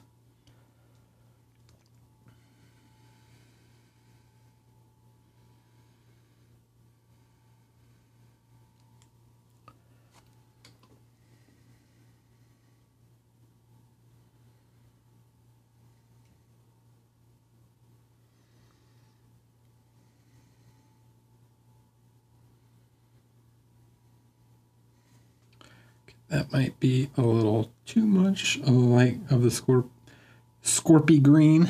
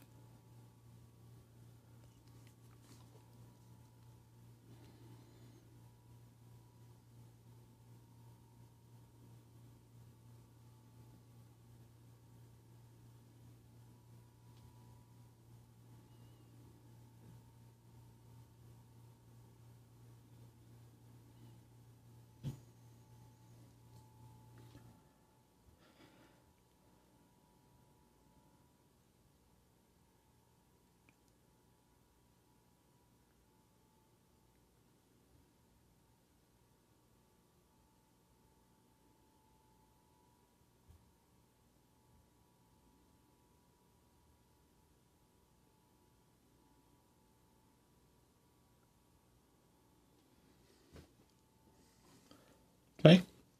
So for an area like this, right, where we've got all this texture on the armor, I'm gonna do little dots, right, to maintain that texture.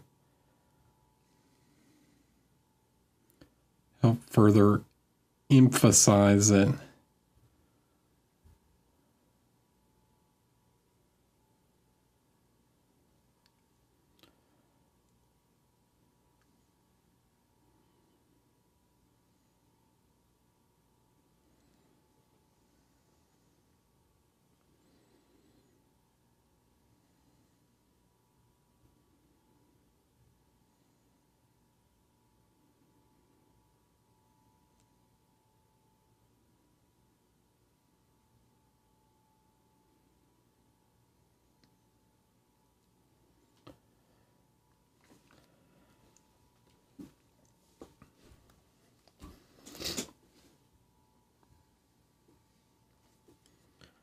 All right, now that we're at this point, I think I might work on kind of one leg at a time.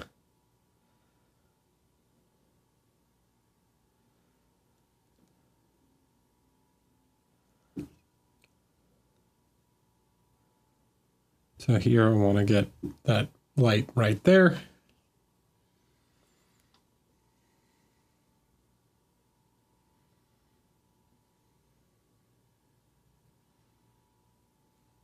And if I want to make his armor look kind of shiny, which I sort of do, I can put a second little reflection right there.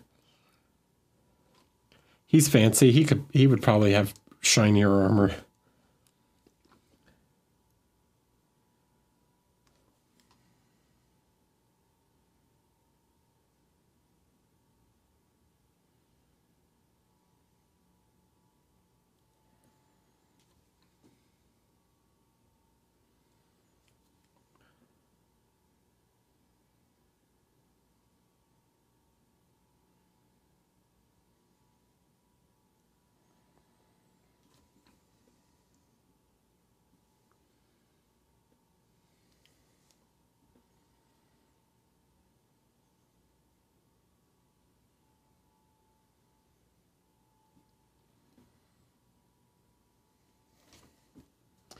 Okay, something like that. And then here we get into the little filigree over here. So we need to make sure get some of that outlined. I can barely even see it.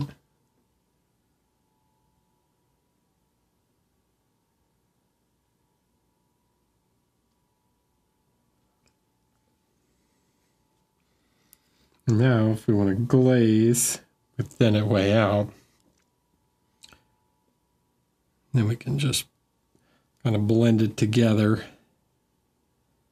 by applying a glaze over top.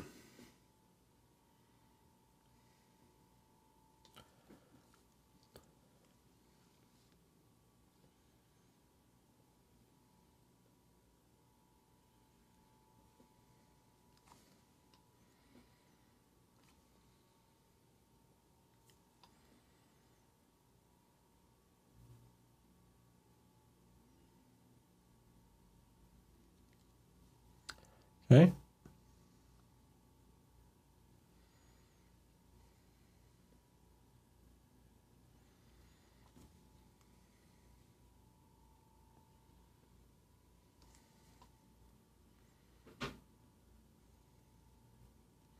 Now here, I want the line to run like this, right?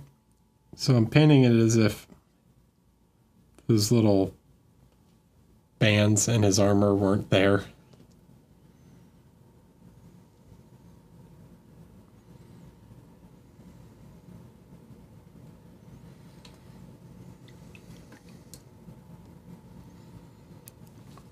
Which looks rough at the moment.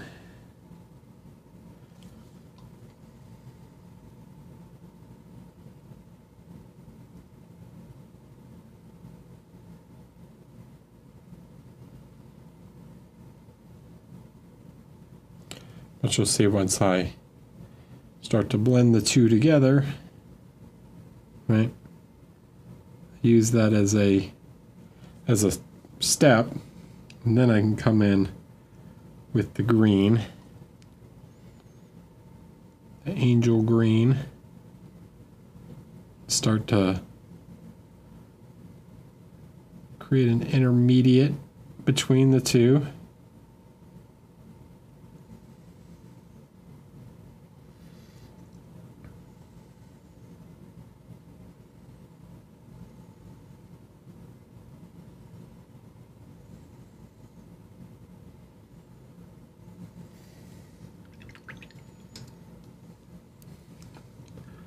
And then again,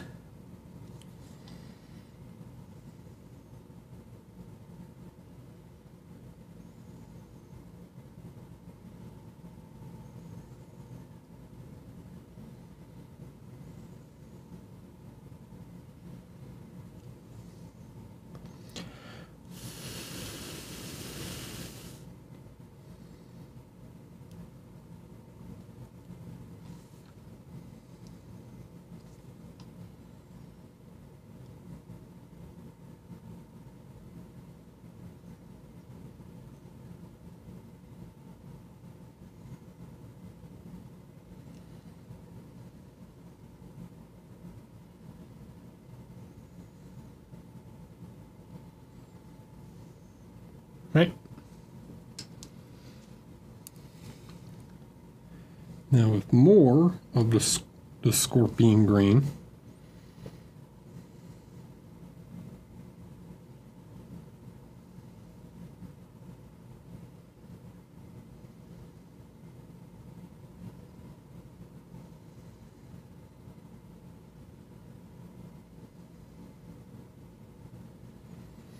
right, we can make another line, give it some shine.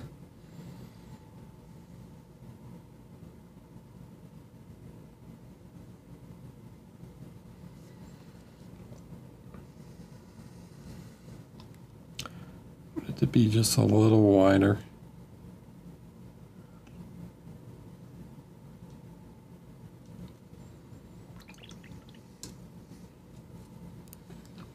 And then I will grab an intermediate again.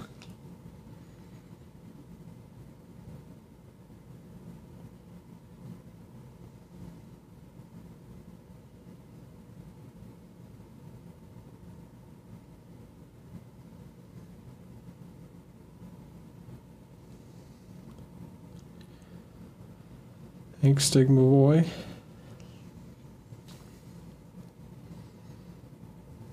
Okay.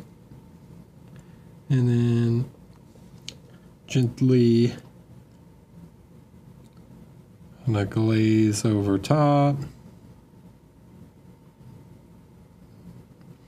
This will just soften everything and kind of unify.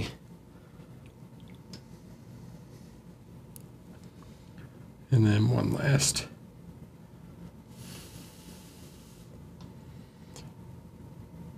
layer of the scorpion green to get a nice shine down the middle of it. Okay. And then even one, I can grab this pale flesh I used before to just lighten this green just a touch more.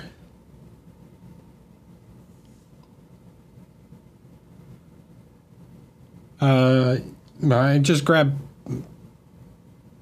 some intermediate tone from my palette on somewhere.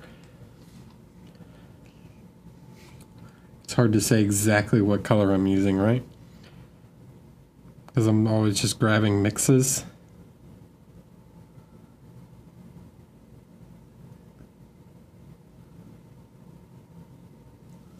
Okay.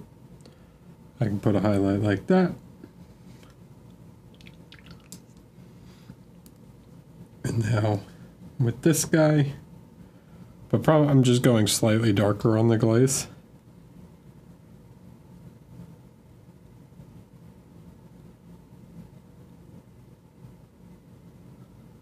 And I'm always pulling the glaze towards the area where I want to leave the most paint. Right? So then you get a shine like that. Now, it looks kind of weird at the moment because the edge highlighting is what's really going to make that effect sell.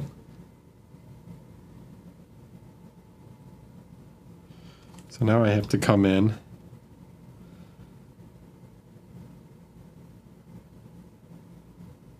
and around the bottom where the bands are.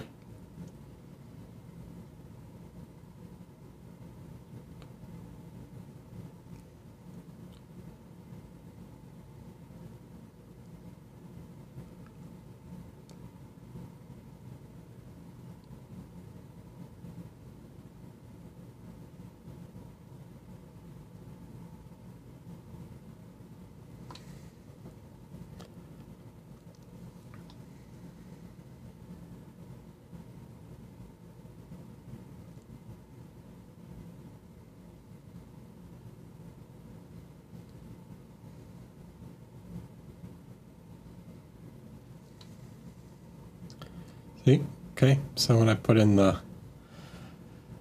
edge, hi Nate.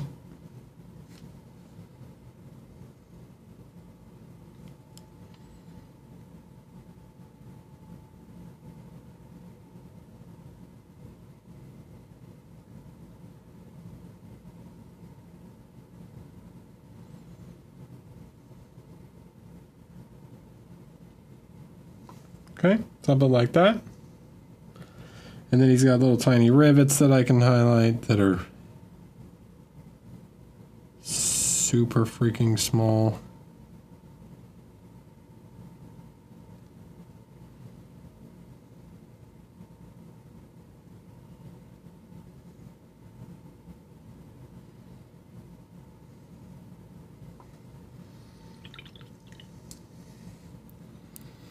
And then for a final cleanup step, I can actually grab some of this dark brown.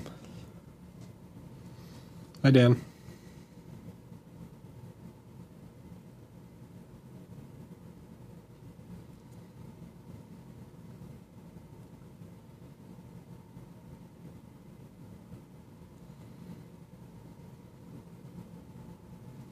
Use that to reinforce the dark line. And I get a nice clean separation.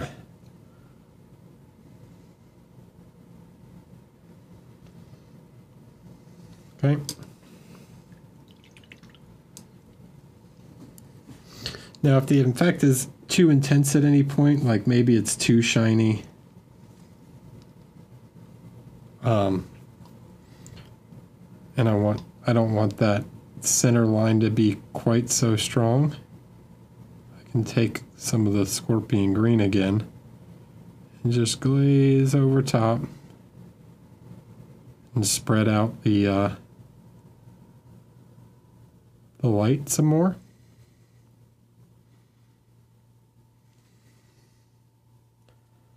And just brighten the whole thing up a little bit.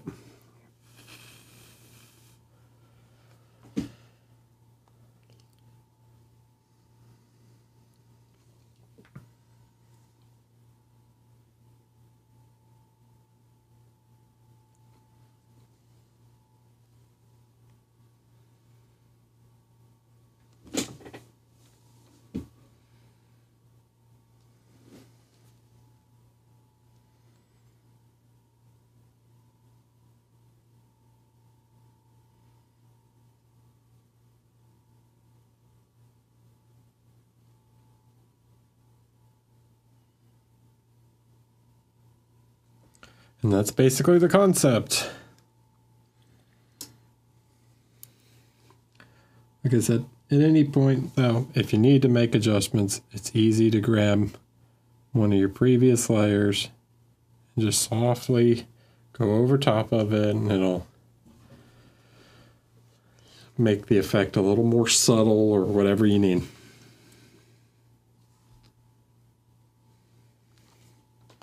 Maybe you want like a really shiny spot on a few parts.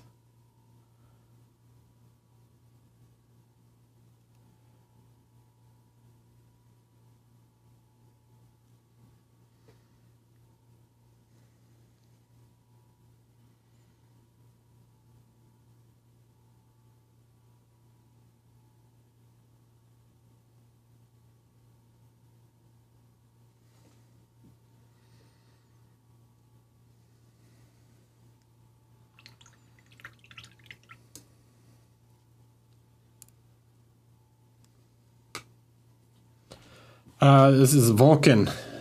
Vulkan, the Primarch of the Salamanders. He is one of the 18 Primarchs that are going to go up for raffle for Nova charity. Where did his head go? I painted it earlier. Here's his head. I painted this at the beginning of the stream in case you weren't here.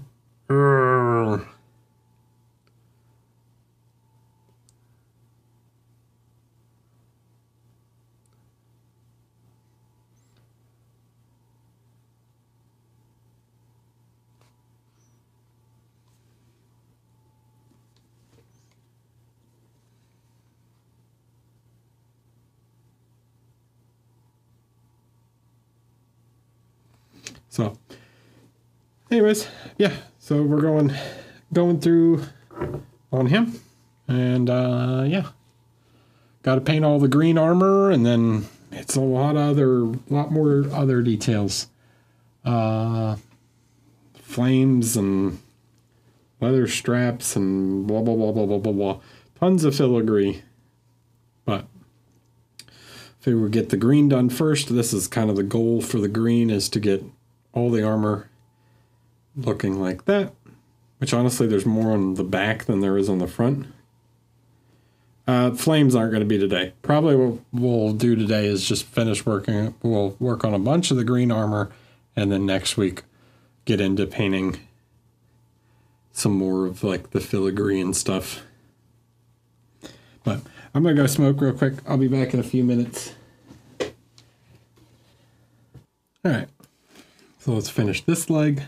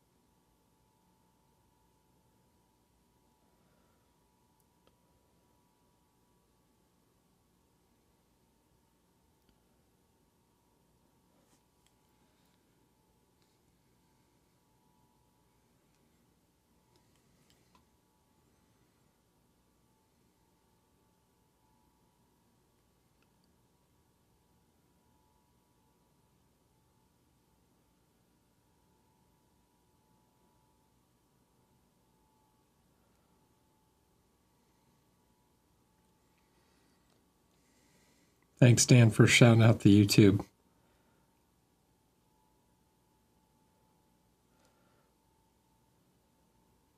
Speaking of, if you're watching this on YouTube, subscribe.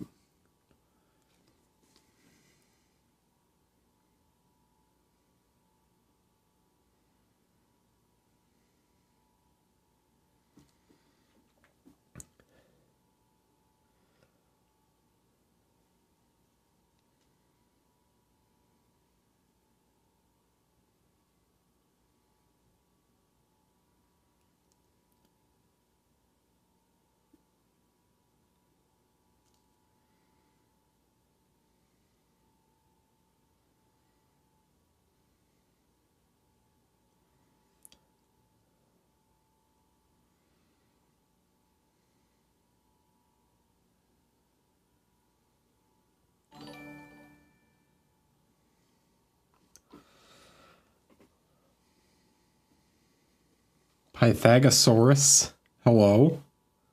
Welcome. Thanks for following. By the way, I know I have quite a few new viewers tonight. If you guys have any questions, you can feel free to ask.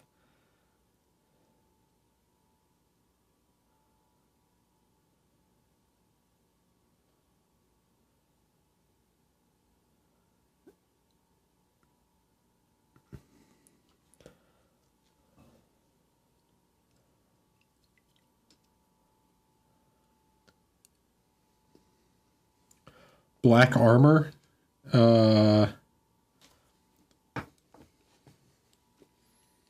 Black armor like this,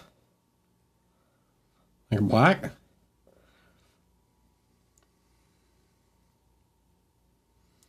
So black is, to achieve a good black, it's all about the percentage of black.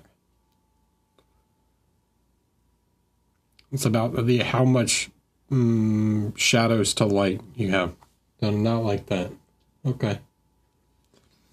Well, anyways, no matter what shade of black you're trying to achieve, it's all about how much dark to light there is.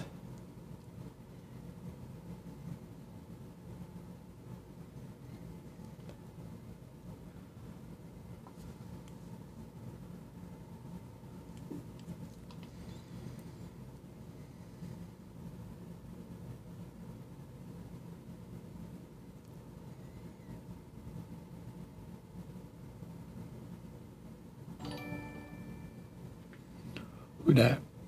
Vandus Stormhammer, hello.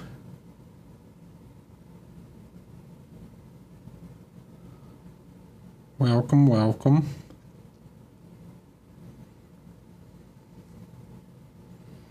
Okay. So this is on the bottom, all right? This part of his leg is facing downward.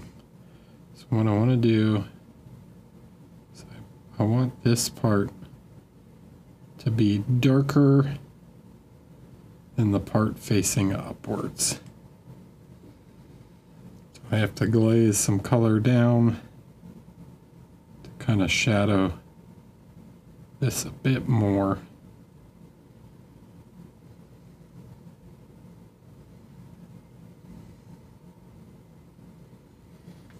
All right, something like that.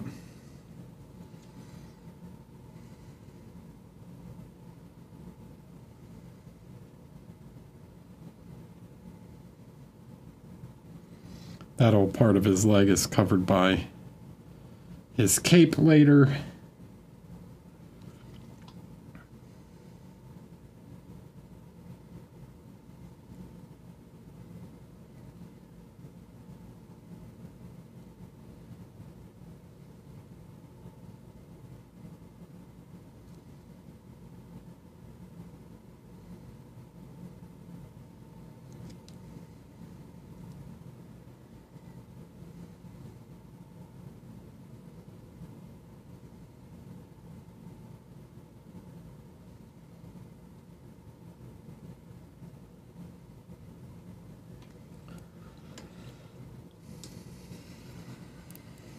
Okay, so like so. There's the back of his leg. We'll put one a little bit more highlight down here. Make sure you got a nice point for doing the edge highlights.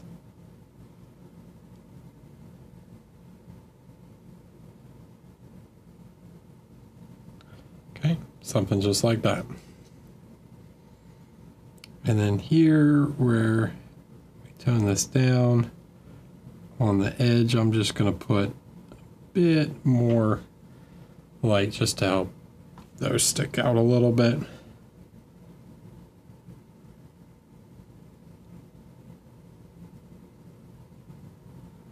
A bit more light here.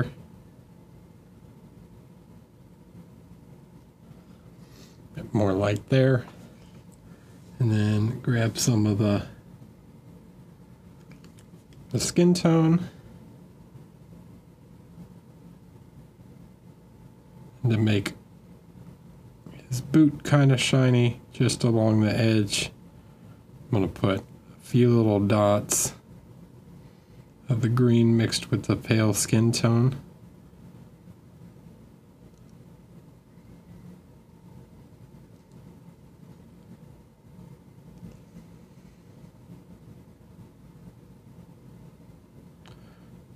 Just a few dots like this can be really effective for making something appear really shiny.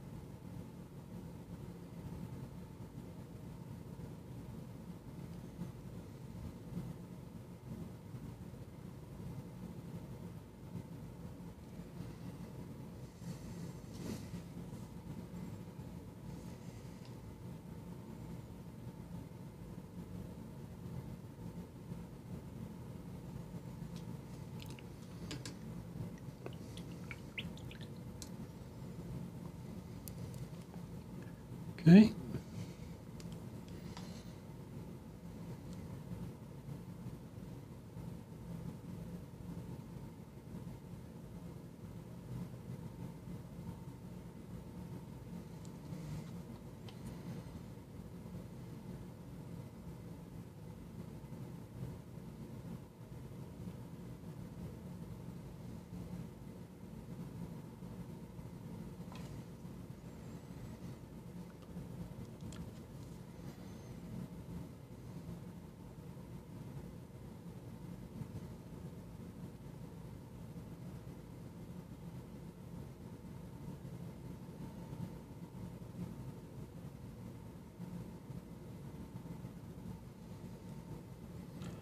There we go. The green on that leg is done.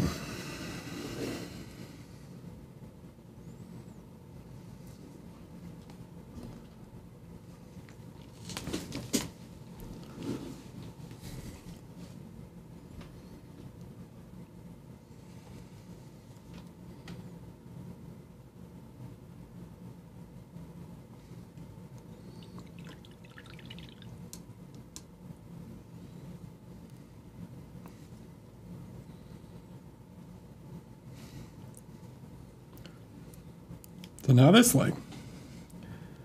These are the two biggest parts.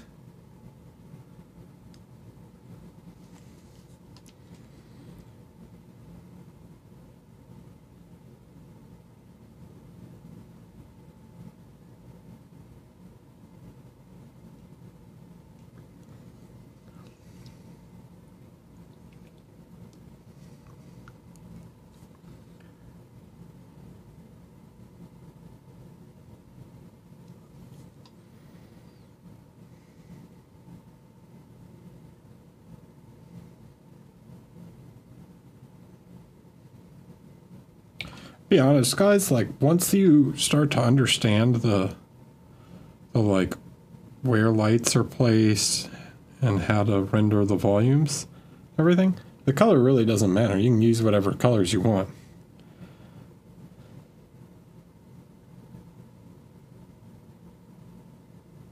This would be no different than me painting all this with a blue or whatever.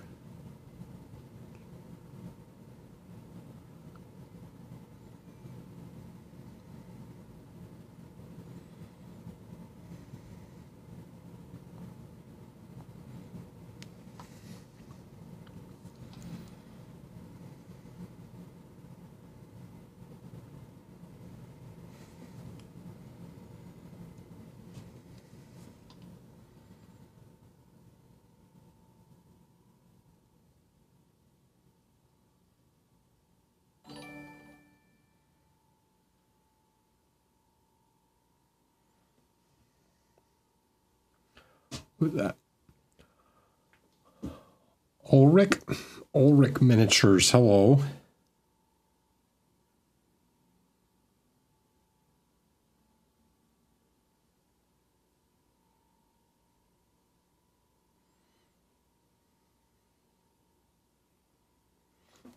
Once you start to understand the concepts and everything, then it's just applying it in different ways, right?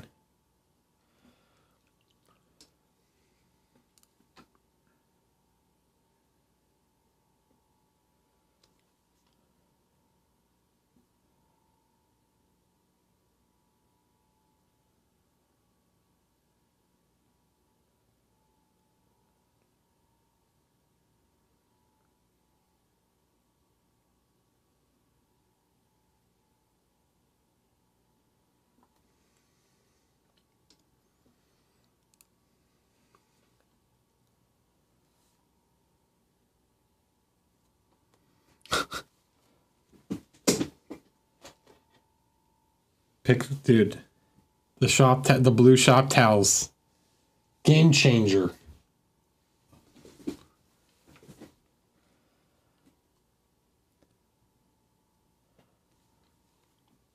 Given I'm already a professional, what do I do to learn and improve? Well, most of what I'm do to improve is study, right? And study is like, I tend to study more traditional painters, okay, like illustrators and painters I like, or even study like photography.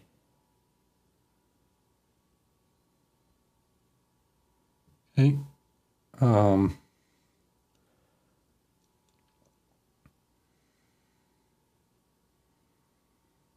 If we want to push the medium of miniature painting, emulating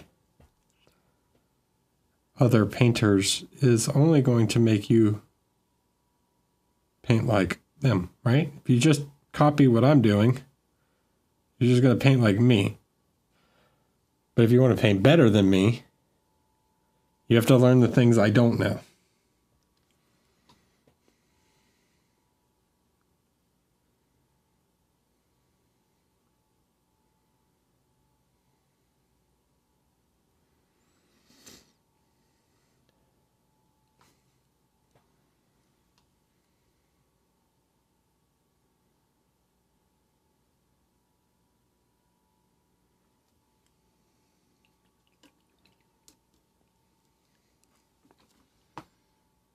If I knew what I didn't know,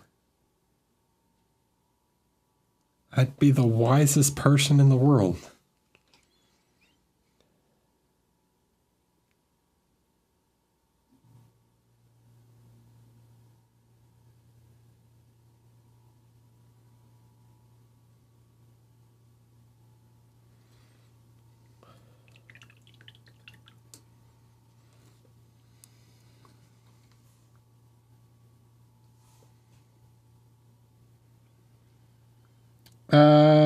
Favorite painters and illustrators.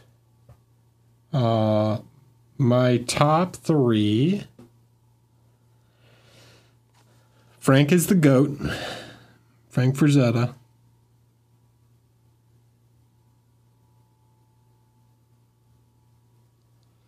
Dan DeSantos.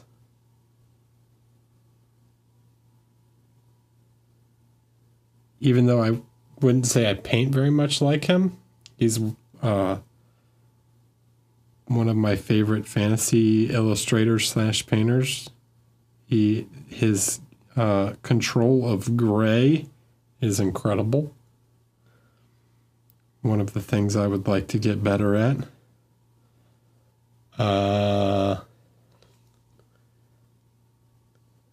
And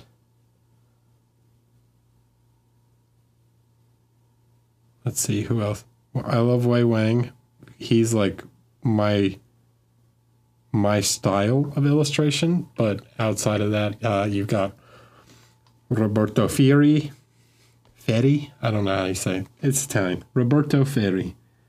Careful Googling his work. It's very not safe. Not safe for work. But he's incredible. He's a very fantasy style, or he has a fantasy subject matter, but he paints in like a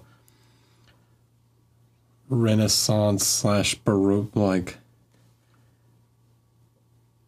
kind of period old master style of painting. Very Caravaggio.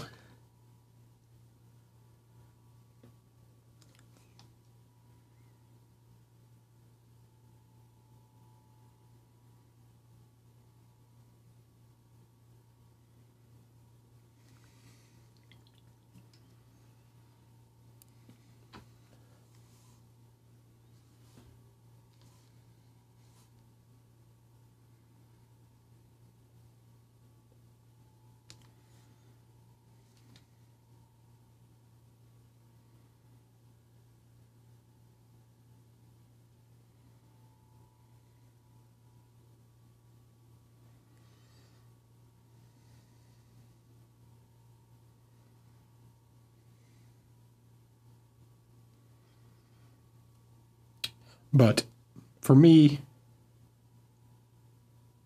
if we want to push past the things we already do in miniature painting, that's what we have to look to, right?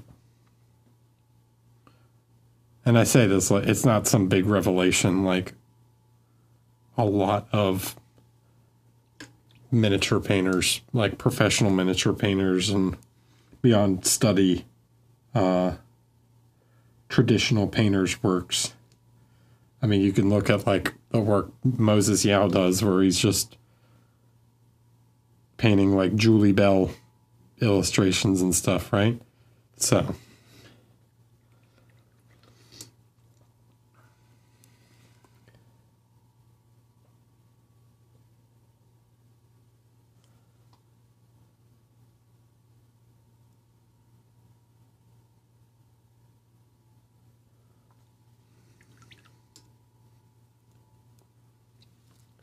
there is a lot to learn from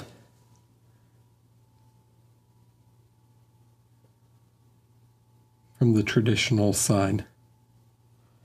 If you want to take miniature painting as an art form, get past the ideas of recipes and things that you would learn from miniature painting tutorials, right? There's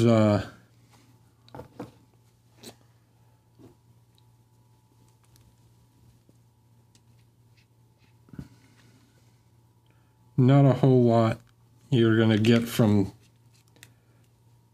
20-minute war game. Like, the wargaming tutorials you see on YouTube are fine, okay? But they're not going to make you a better display painter. They might help improve your technique a little bit or something, but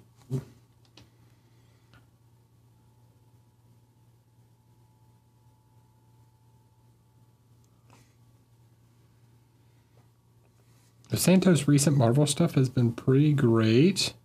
Lots to learn, even though I'm pretty much over the Marvel hype.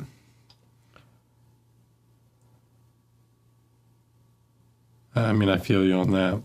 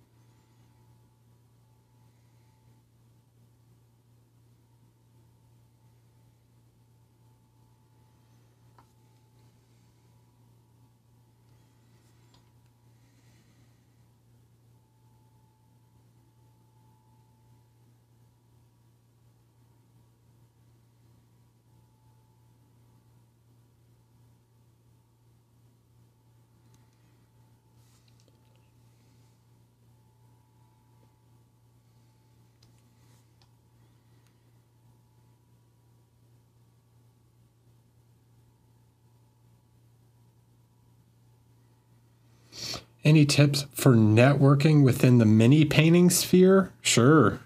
Attend shows. Go to contests.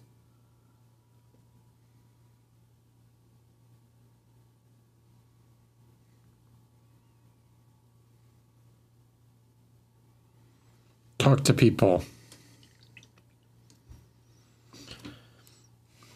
Pythagosaurus, thanks for the prime. Appreciate it. And there's a huge community outside of the Twitch mini painting world and the YouTube, right? The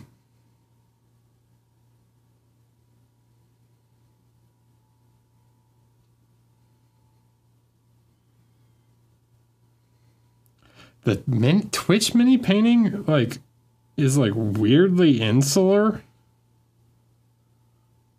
Saying that right?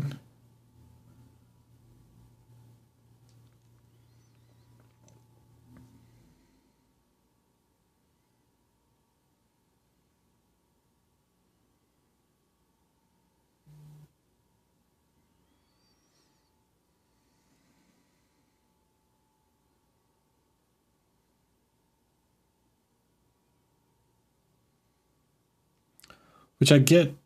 So now I'm getting into a little rant, but like the YouTube thing, right?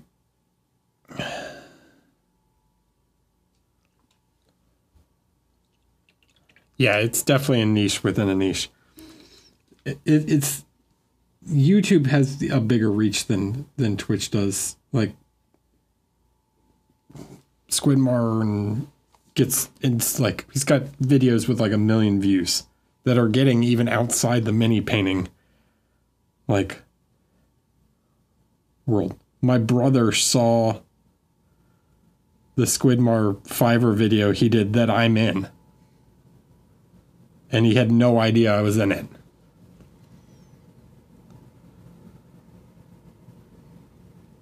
And he doesn't paint minis.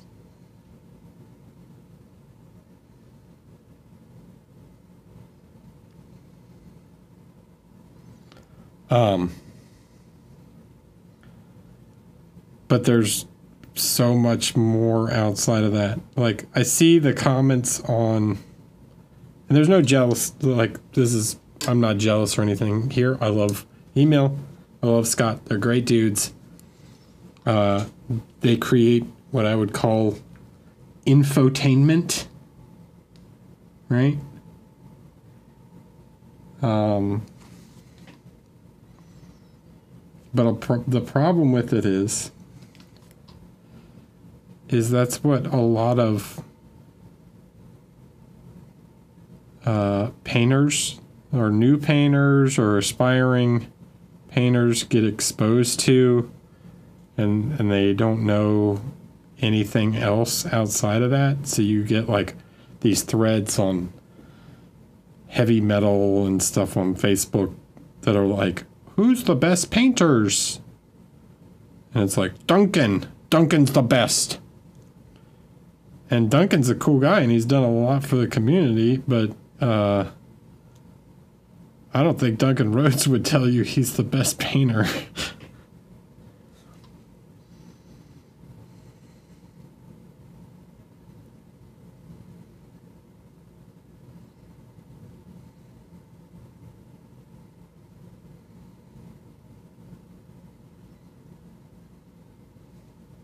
So get out there and attend some shows and meet people and talk to people. There's so much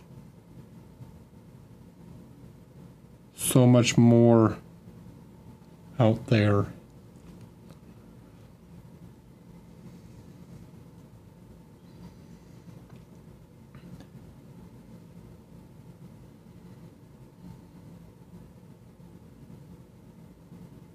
I hope that answered your question. I know that was kind of rambling. I hope that made sense.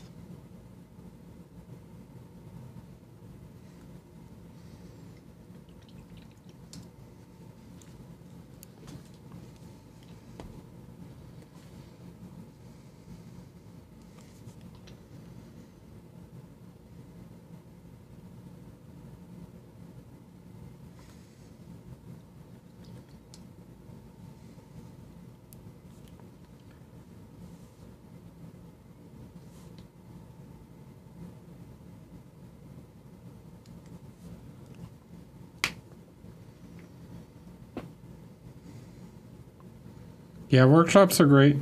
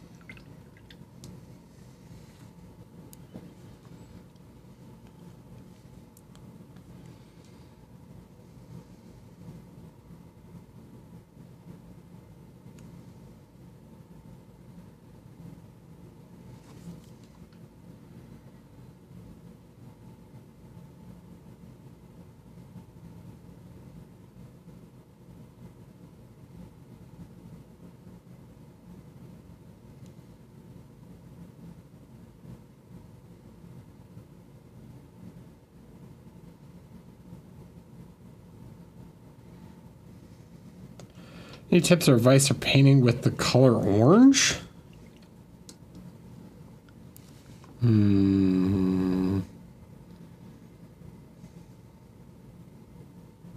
I don't know.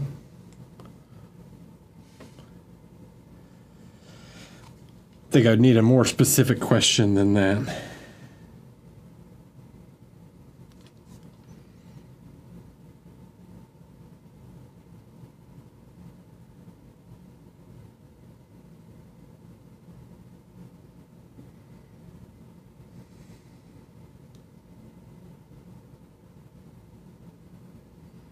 Like, yeah, kind of like what Nate's getting at is there something you're struggling with when painting orange?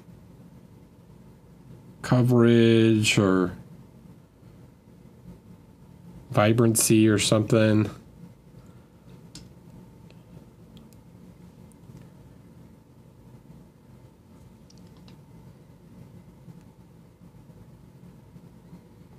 Because that I feel like I could help answer better.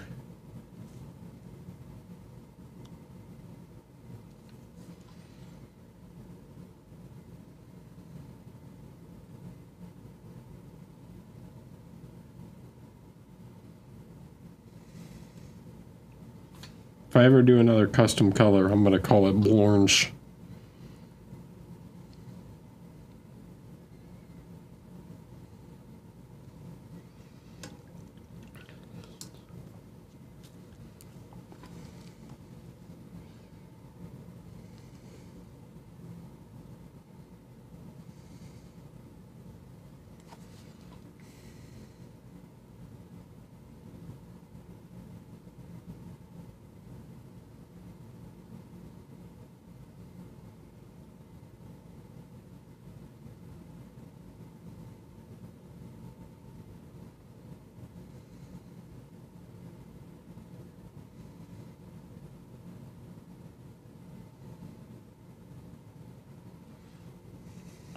It's just going to be a cyan to complement with orange.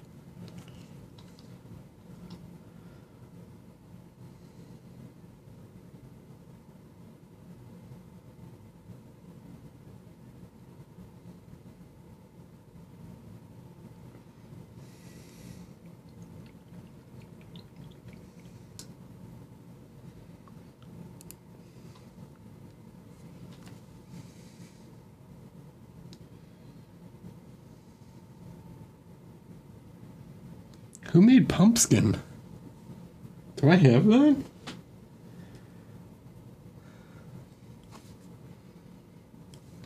I don't think I have that one.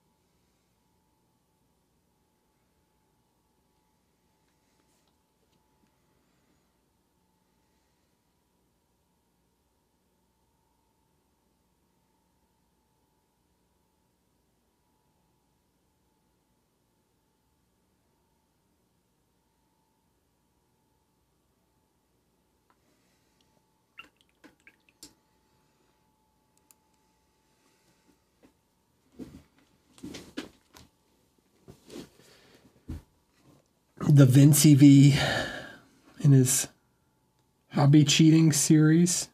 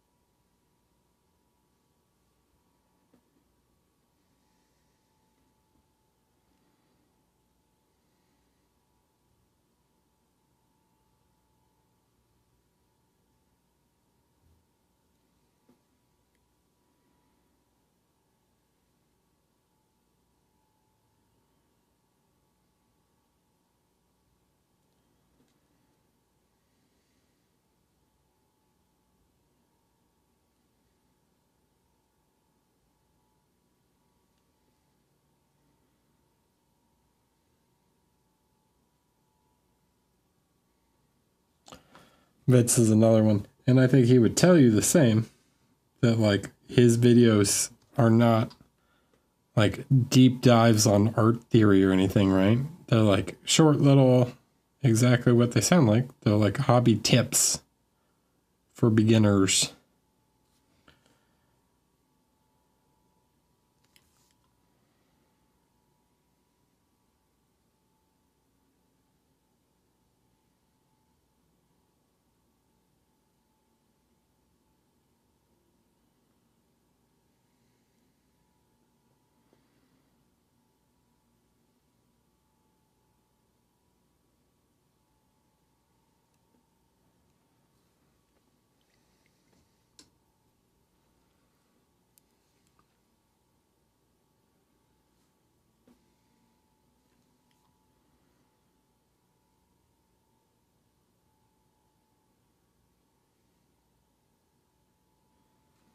Okay. Getting close to where I want to be on the leg.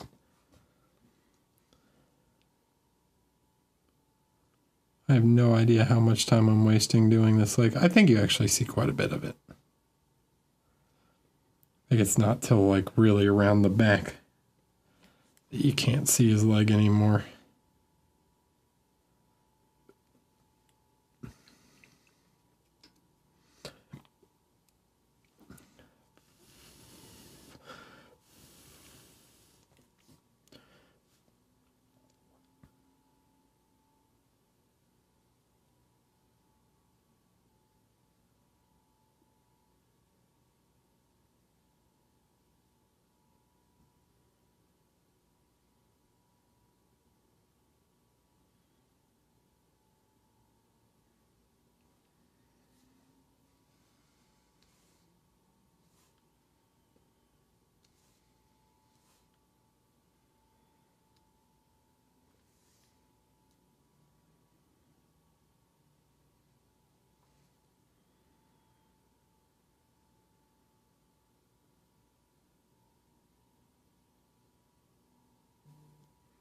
Now you're just perpetually confused by higher concepts, right?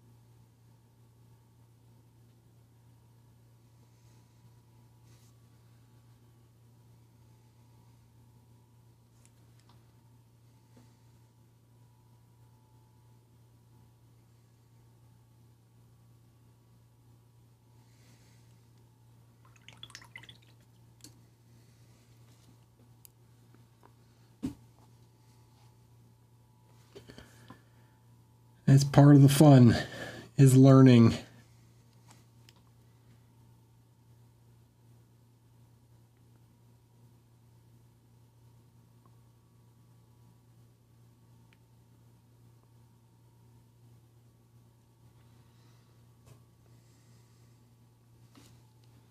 Okay. So that's that leg. Do I need to add? Yeah, I want to add one more little layer of light to this. Myself a couple of spots.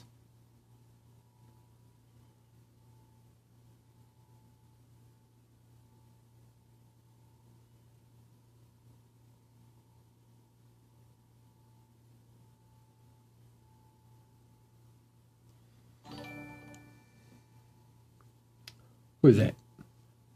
Bad Taste Aficionado. Hello.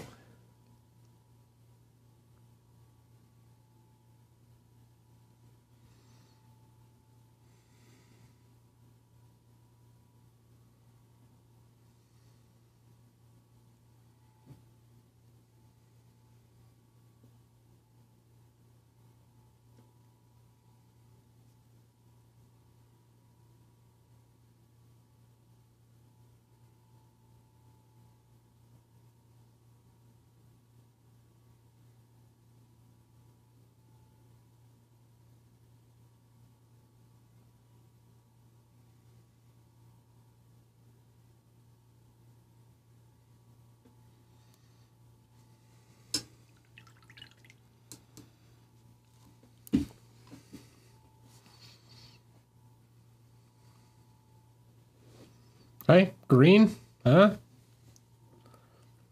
His leg look nice and shiny. He's a shiny boy.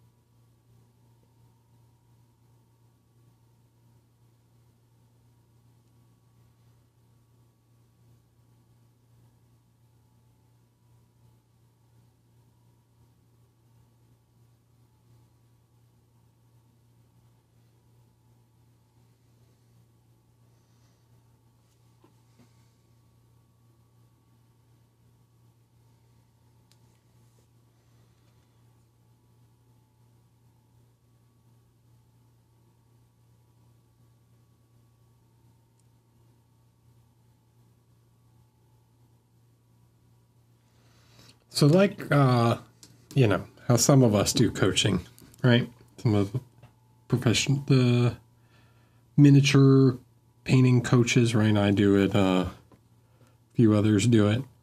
There's some professional canvas painters, like, I don't know if Patrick Jones does, but there's some others that do it. I wonder how they would react if you were like, I'm going to paint a miniature and I want you, right? If you just sent them photos, you're like, it's a figure. They couldn't really tell. They should be able to give you the same feedback on it, right?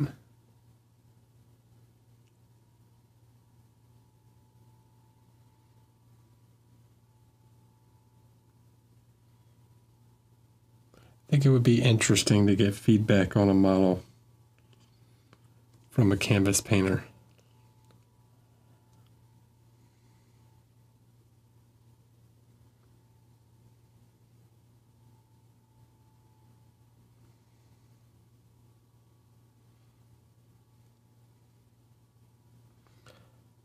And I know a lot of them would probably be like, this is not my area of expertise. I don't paint miniatures. But if you were like, yeah, don't judge it as if it's don't judge it if it's, look at it as if it's a miniature. Look at it as if it's a painting.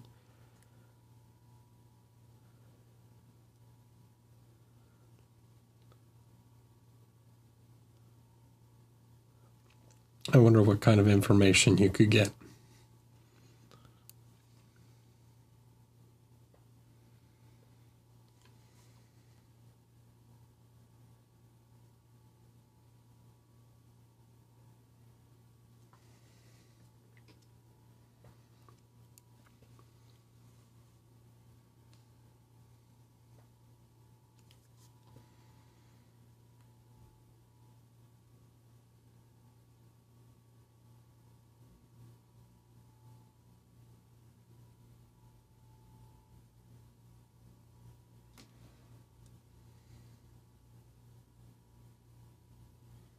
Okay, I talked to Daniel Zrum, right? In case you guys don't know who Daniel is. Daniel Zrum did some of the artwork for Trudvang and pretty Magic the Gathering and some other stuff. I think it would be interesting to ask him for feedback on a figure.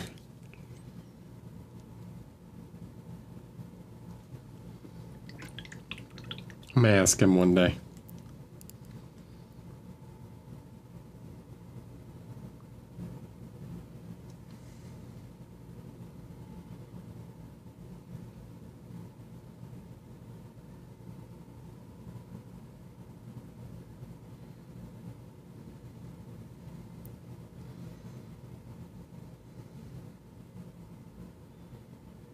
if you're looking for other great illustrators, Daniel's fantastic. You should check him out too.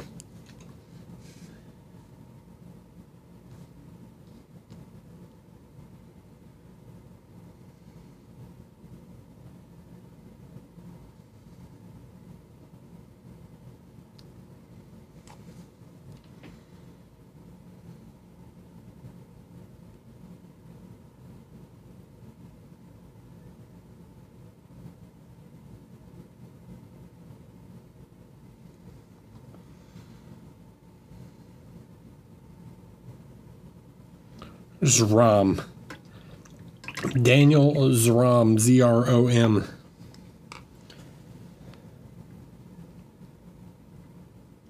Z-R-O-M. Zrom.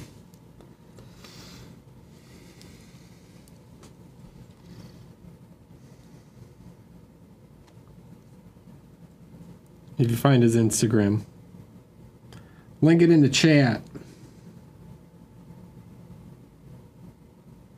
He's a YouTube too, but it's like kind of time-lapse stuff.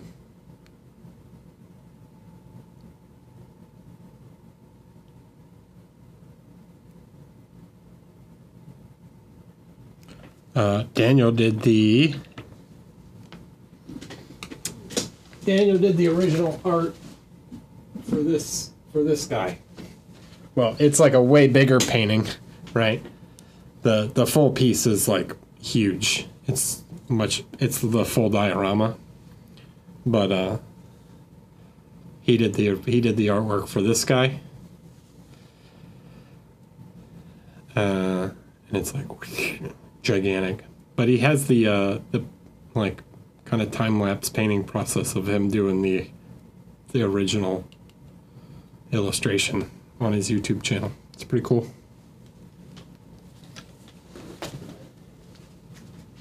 It's pretty cool.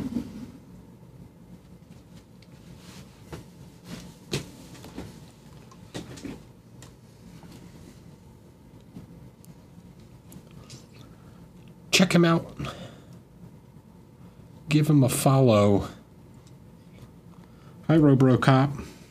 How are you?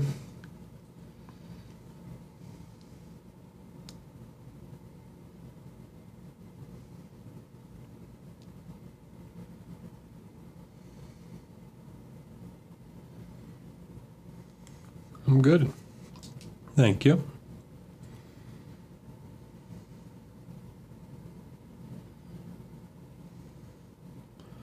Anyways, this all kind of comes back to I get a lot more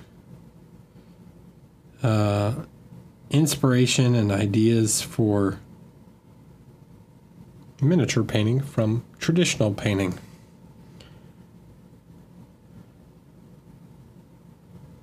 Because if you want to stand out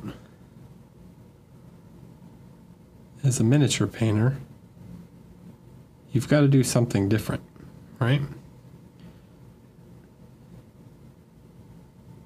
If all I did was emulate Lan or Kirill or whoever, I would just be a worse Lan or Kirill or Mark or whoever, right? You have to find your individuality, and I find new ideas and things from trying to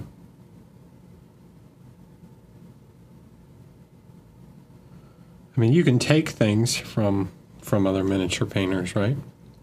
But you have to make it your own and implement it into your own style.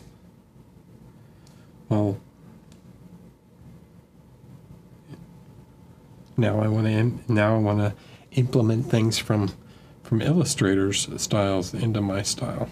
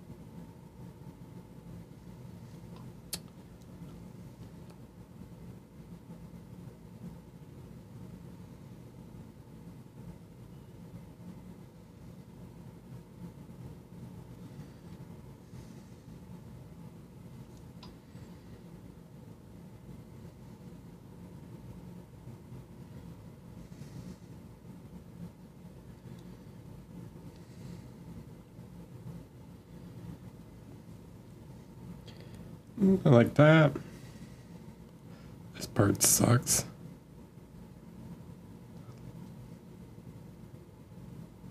So tiny.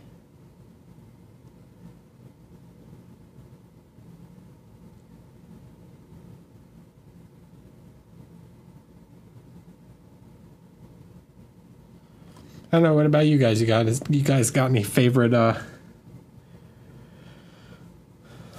traditional artists who?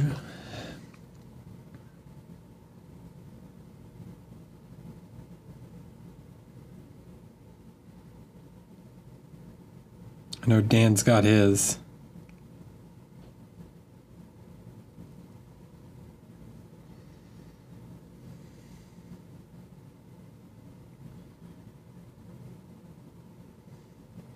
I know Dave's got his too. Dave loves Brahm.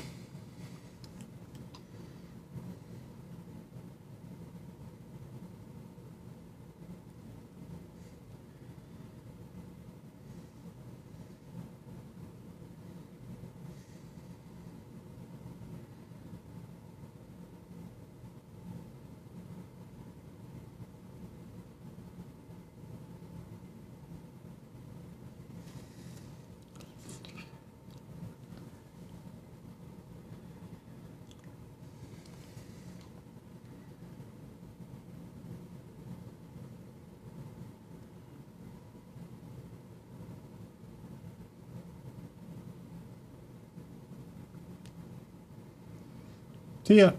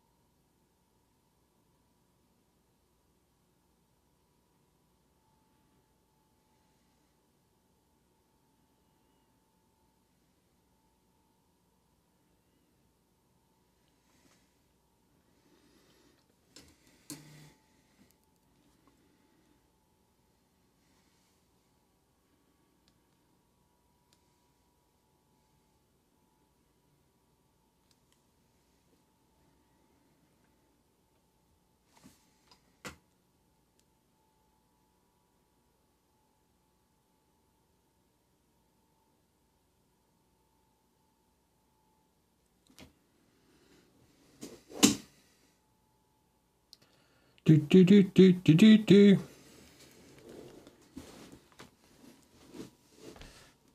All right, what are we at? We're at a little over 3 hours. Okay.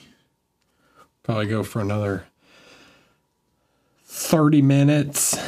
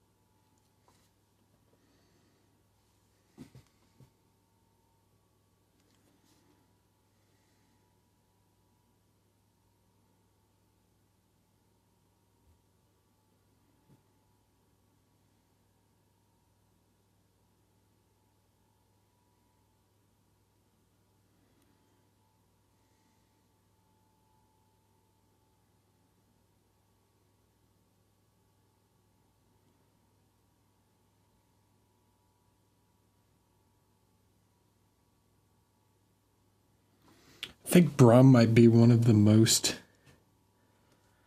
produced in miniature fantasy artists there is. It's not like Warhammer, right? And even Warhammer, say that, but it's like Warhammer's not really based on specific artwork most of the time. There are a few pieces like the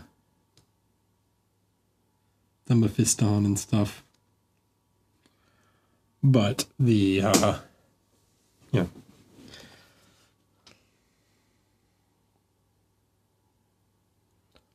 It's mostly the other way around, where the art is based on the figures.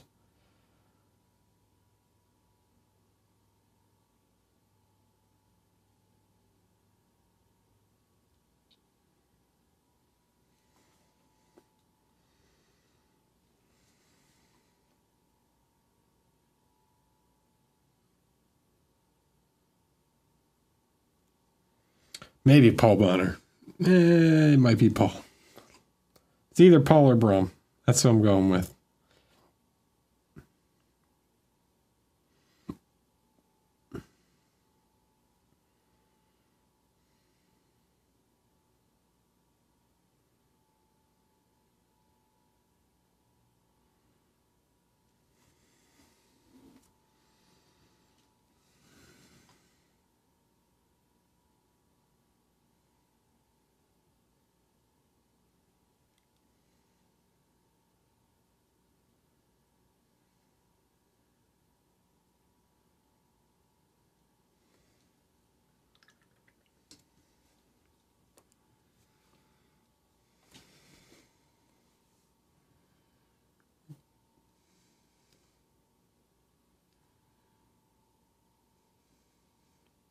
I'm not a huge fan either.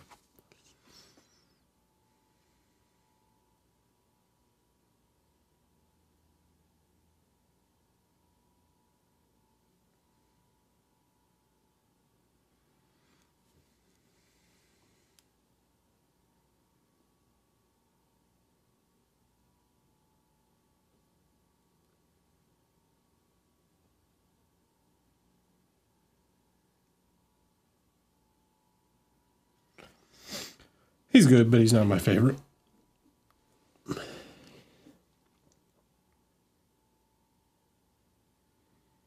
He has some pieces I really think are pretty great.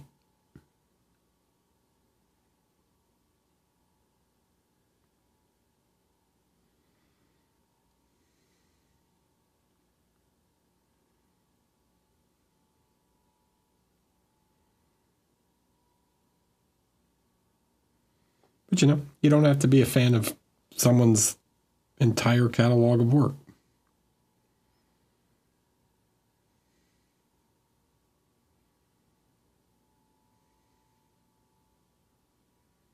Sure, I've painted some figures people don't like, and then I've painted some that they do.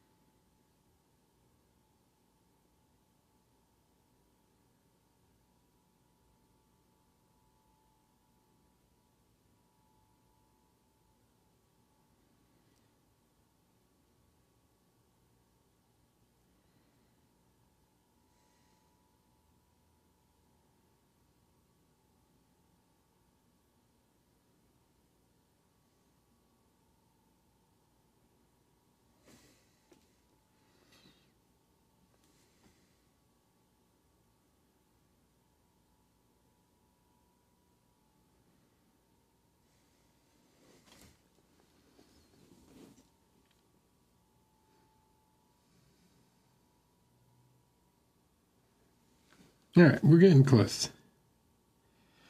We're getting close on the green. I still got to do the backpack, but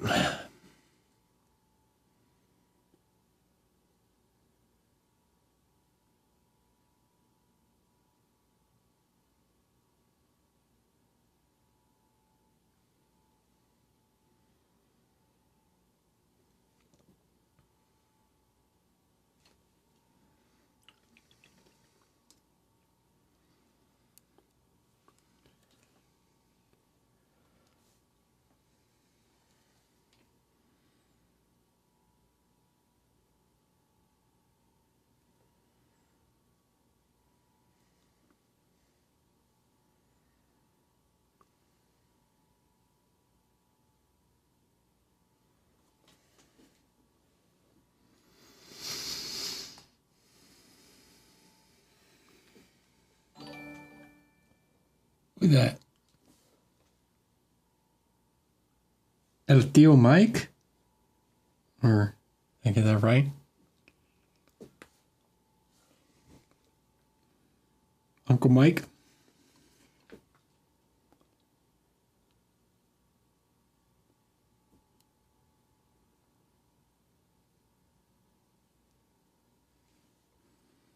I'm not familiar, Dan. Scourge, 1985. Hello.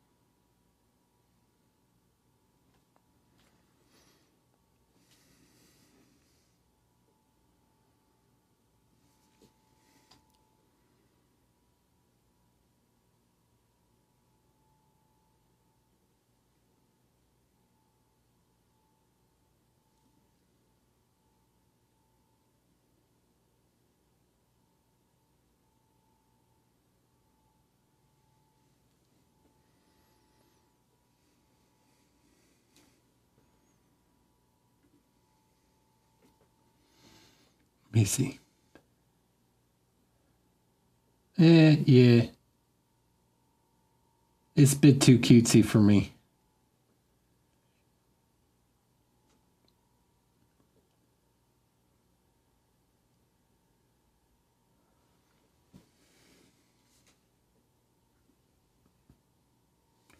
Bit too fairy tale.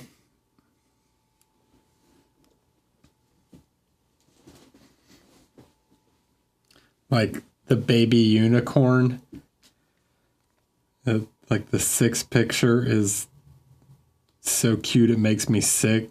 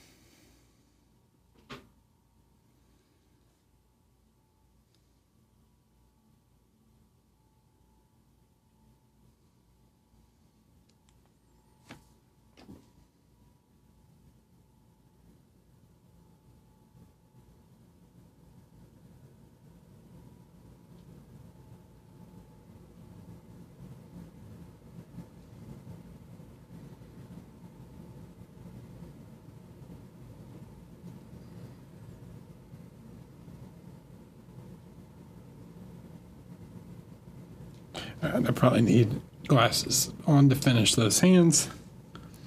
If I want to paint ultra thin lines on the fingers to make the fingers look shiny. But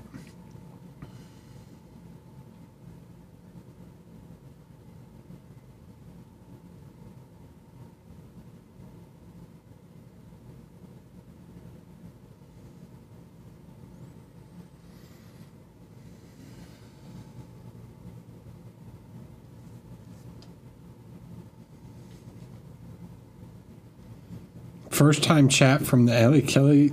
Think it's time for a shave? You gonna come in here and come at me like that? Huh? Your first time chatting? You come at me like that? How dare you? No. No, I don't.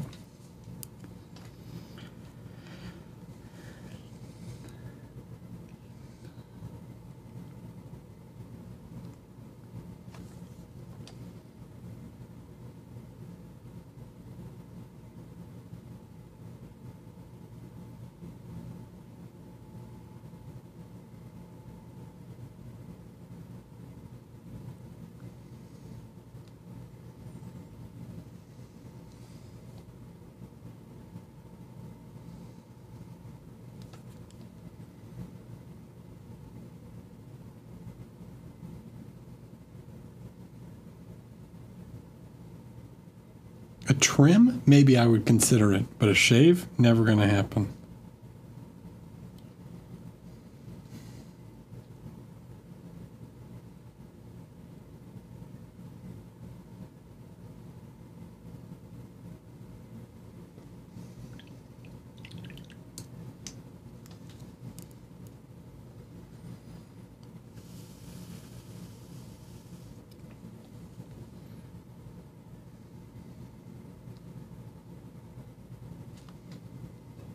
Okay.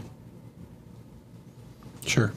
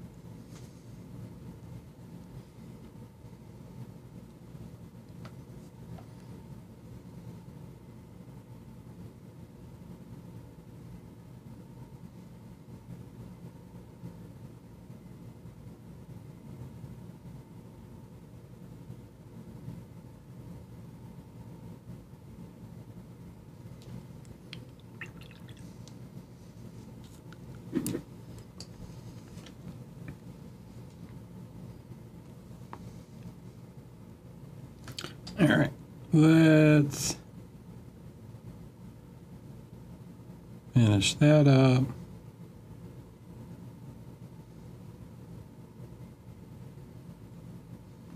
There's that. And then we'll put, there's still some more work to do on the green.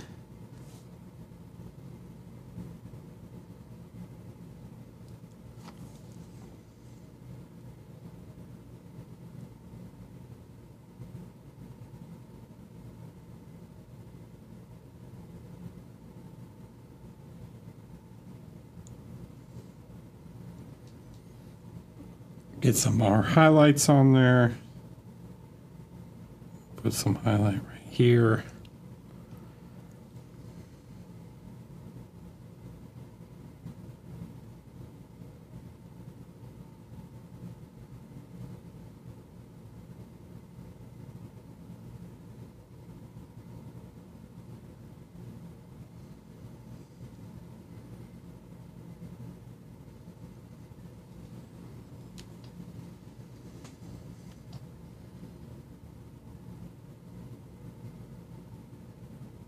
I have no idea what you're saying.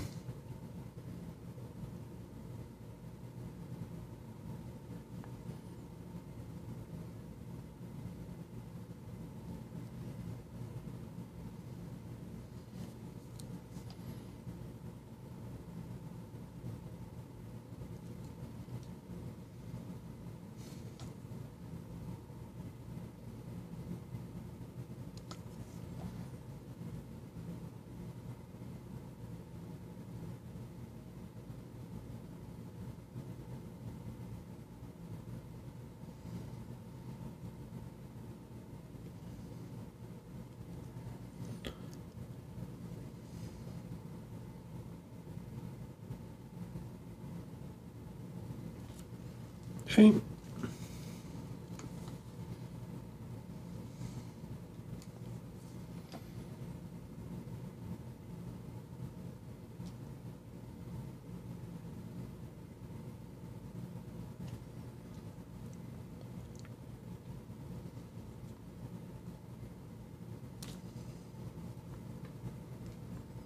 Hi, paint water sommelier.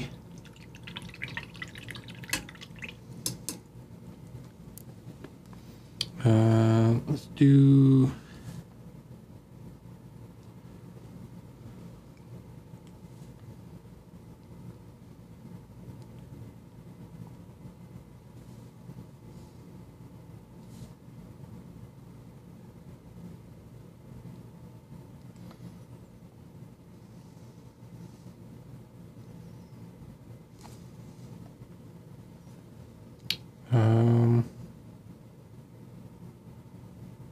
All that's covered.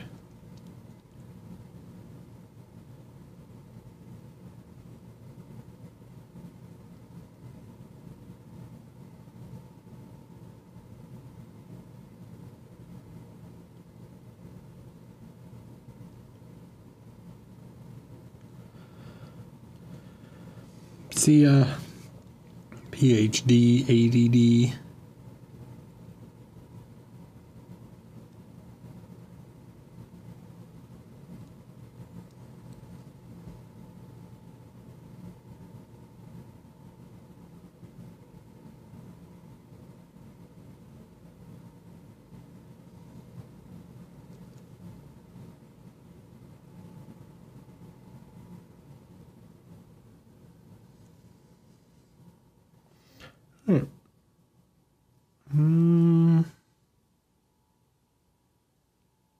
Put a tiny highlight right here.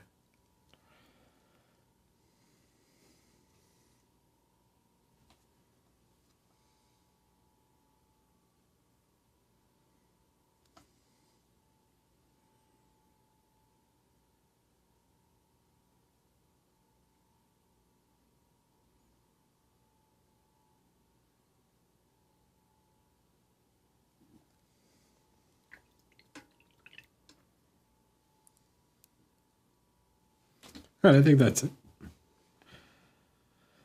I think that's it for tonight anyways. Got most of the green done. Still have to do the backpack. But that's majority of the green. Where's his head? So got Matt and that guy done.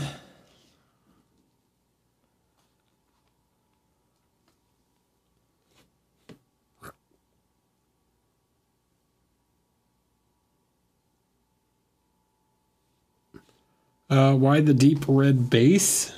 So a lot of this is going to be brown and golds. The red also works well as a shadow color for the green. So like in some of these really deep shadow areas, you can see some of that brown still in there because it's contrasting color. It works well as a shadow tone for green. So that's why.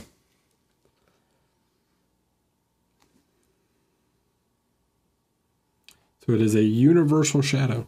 And I also forgot to paint this part green right here. Because of course, I knew I would miss somewhere, but that's fine. I still have to do the backpack.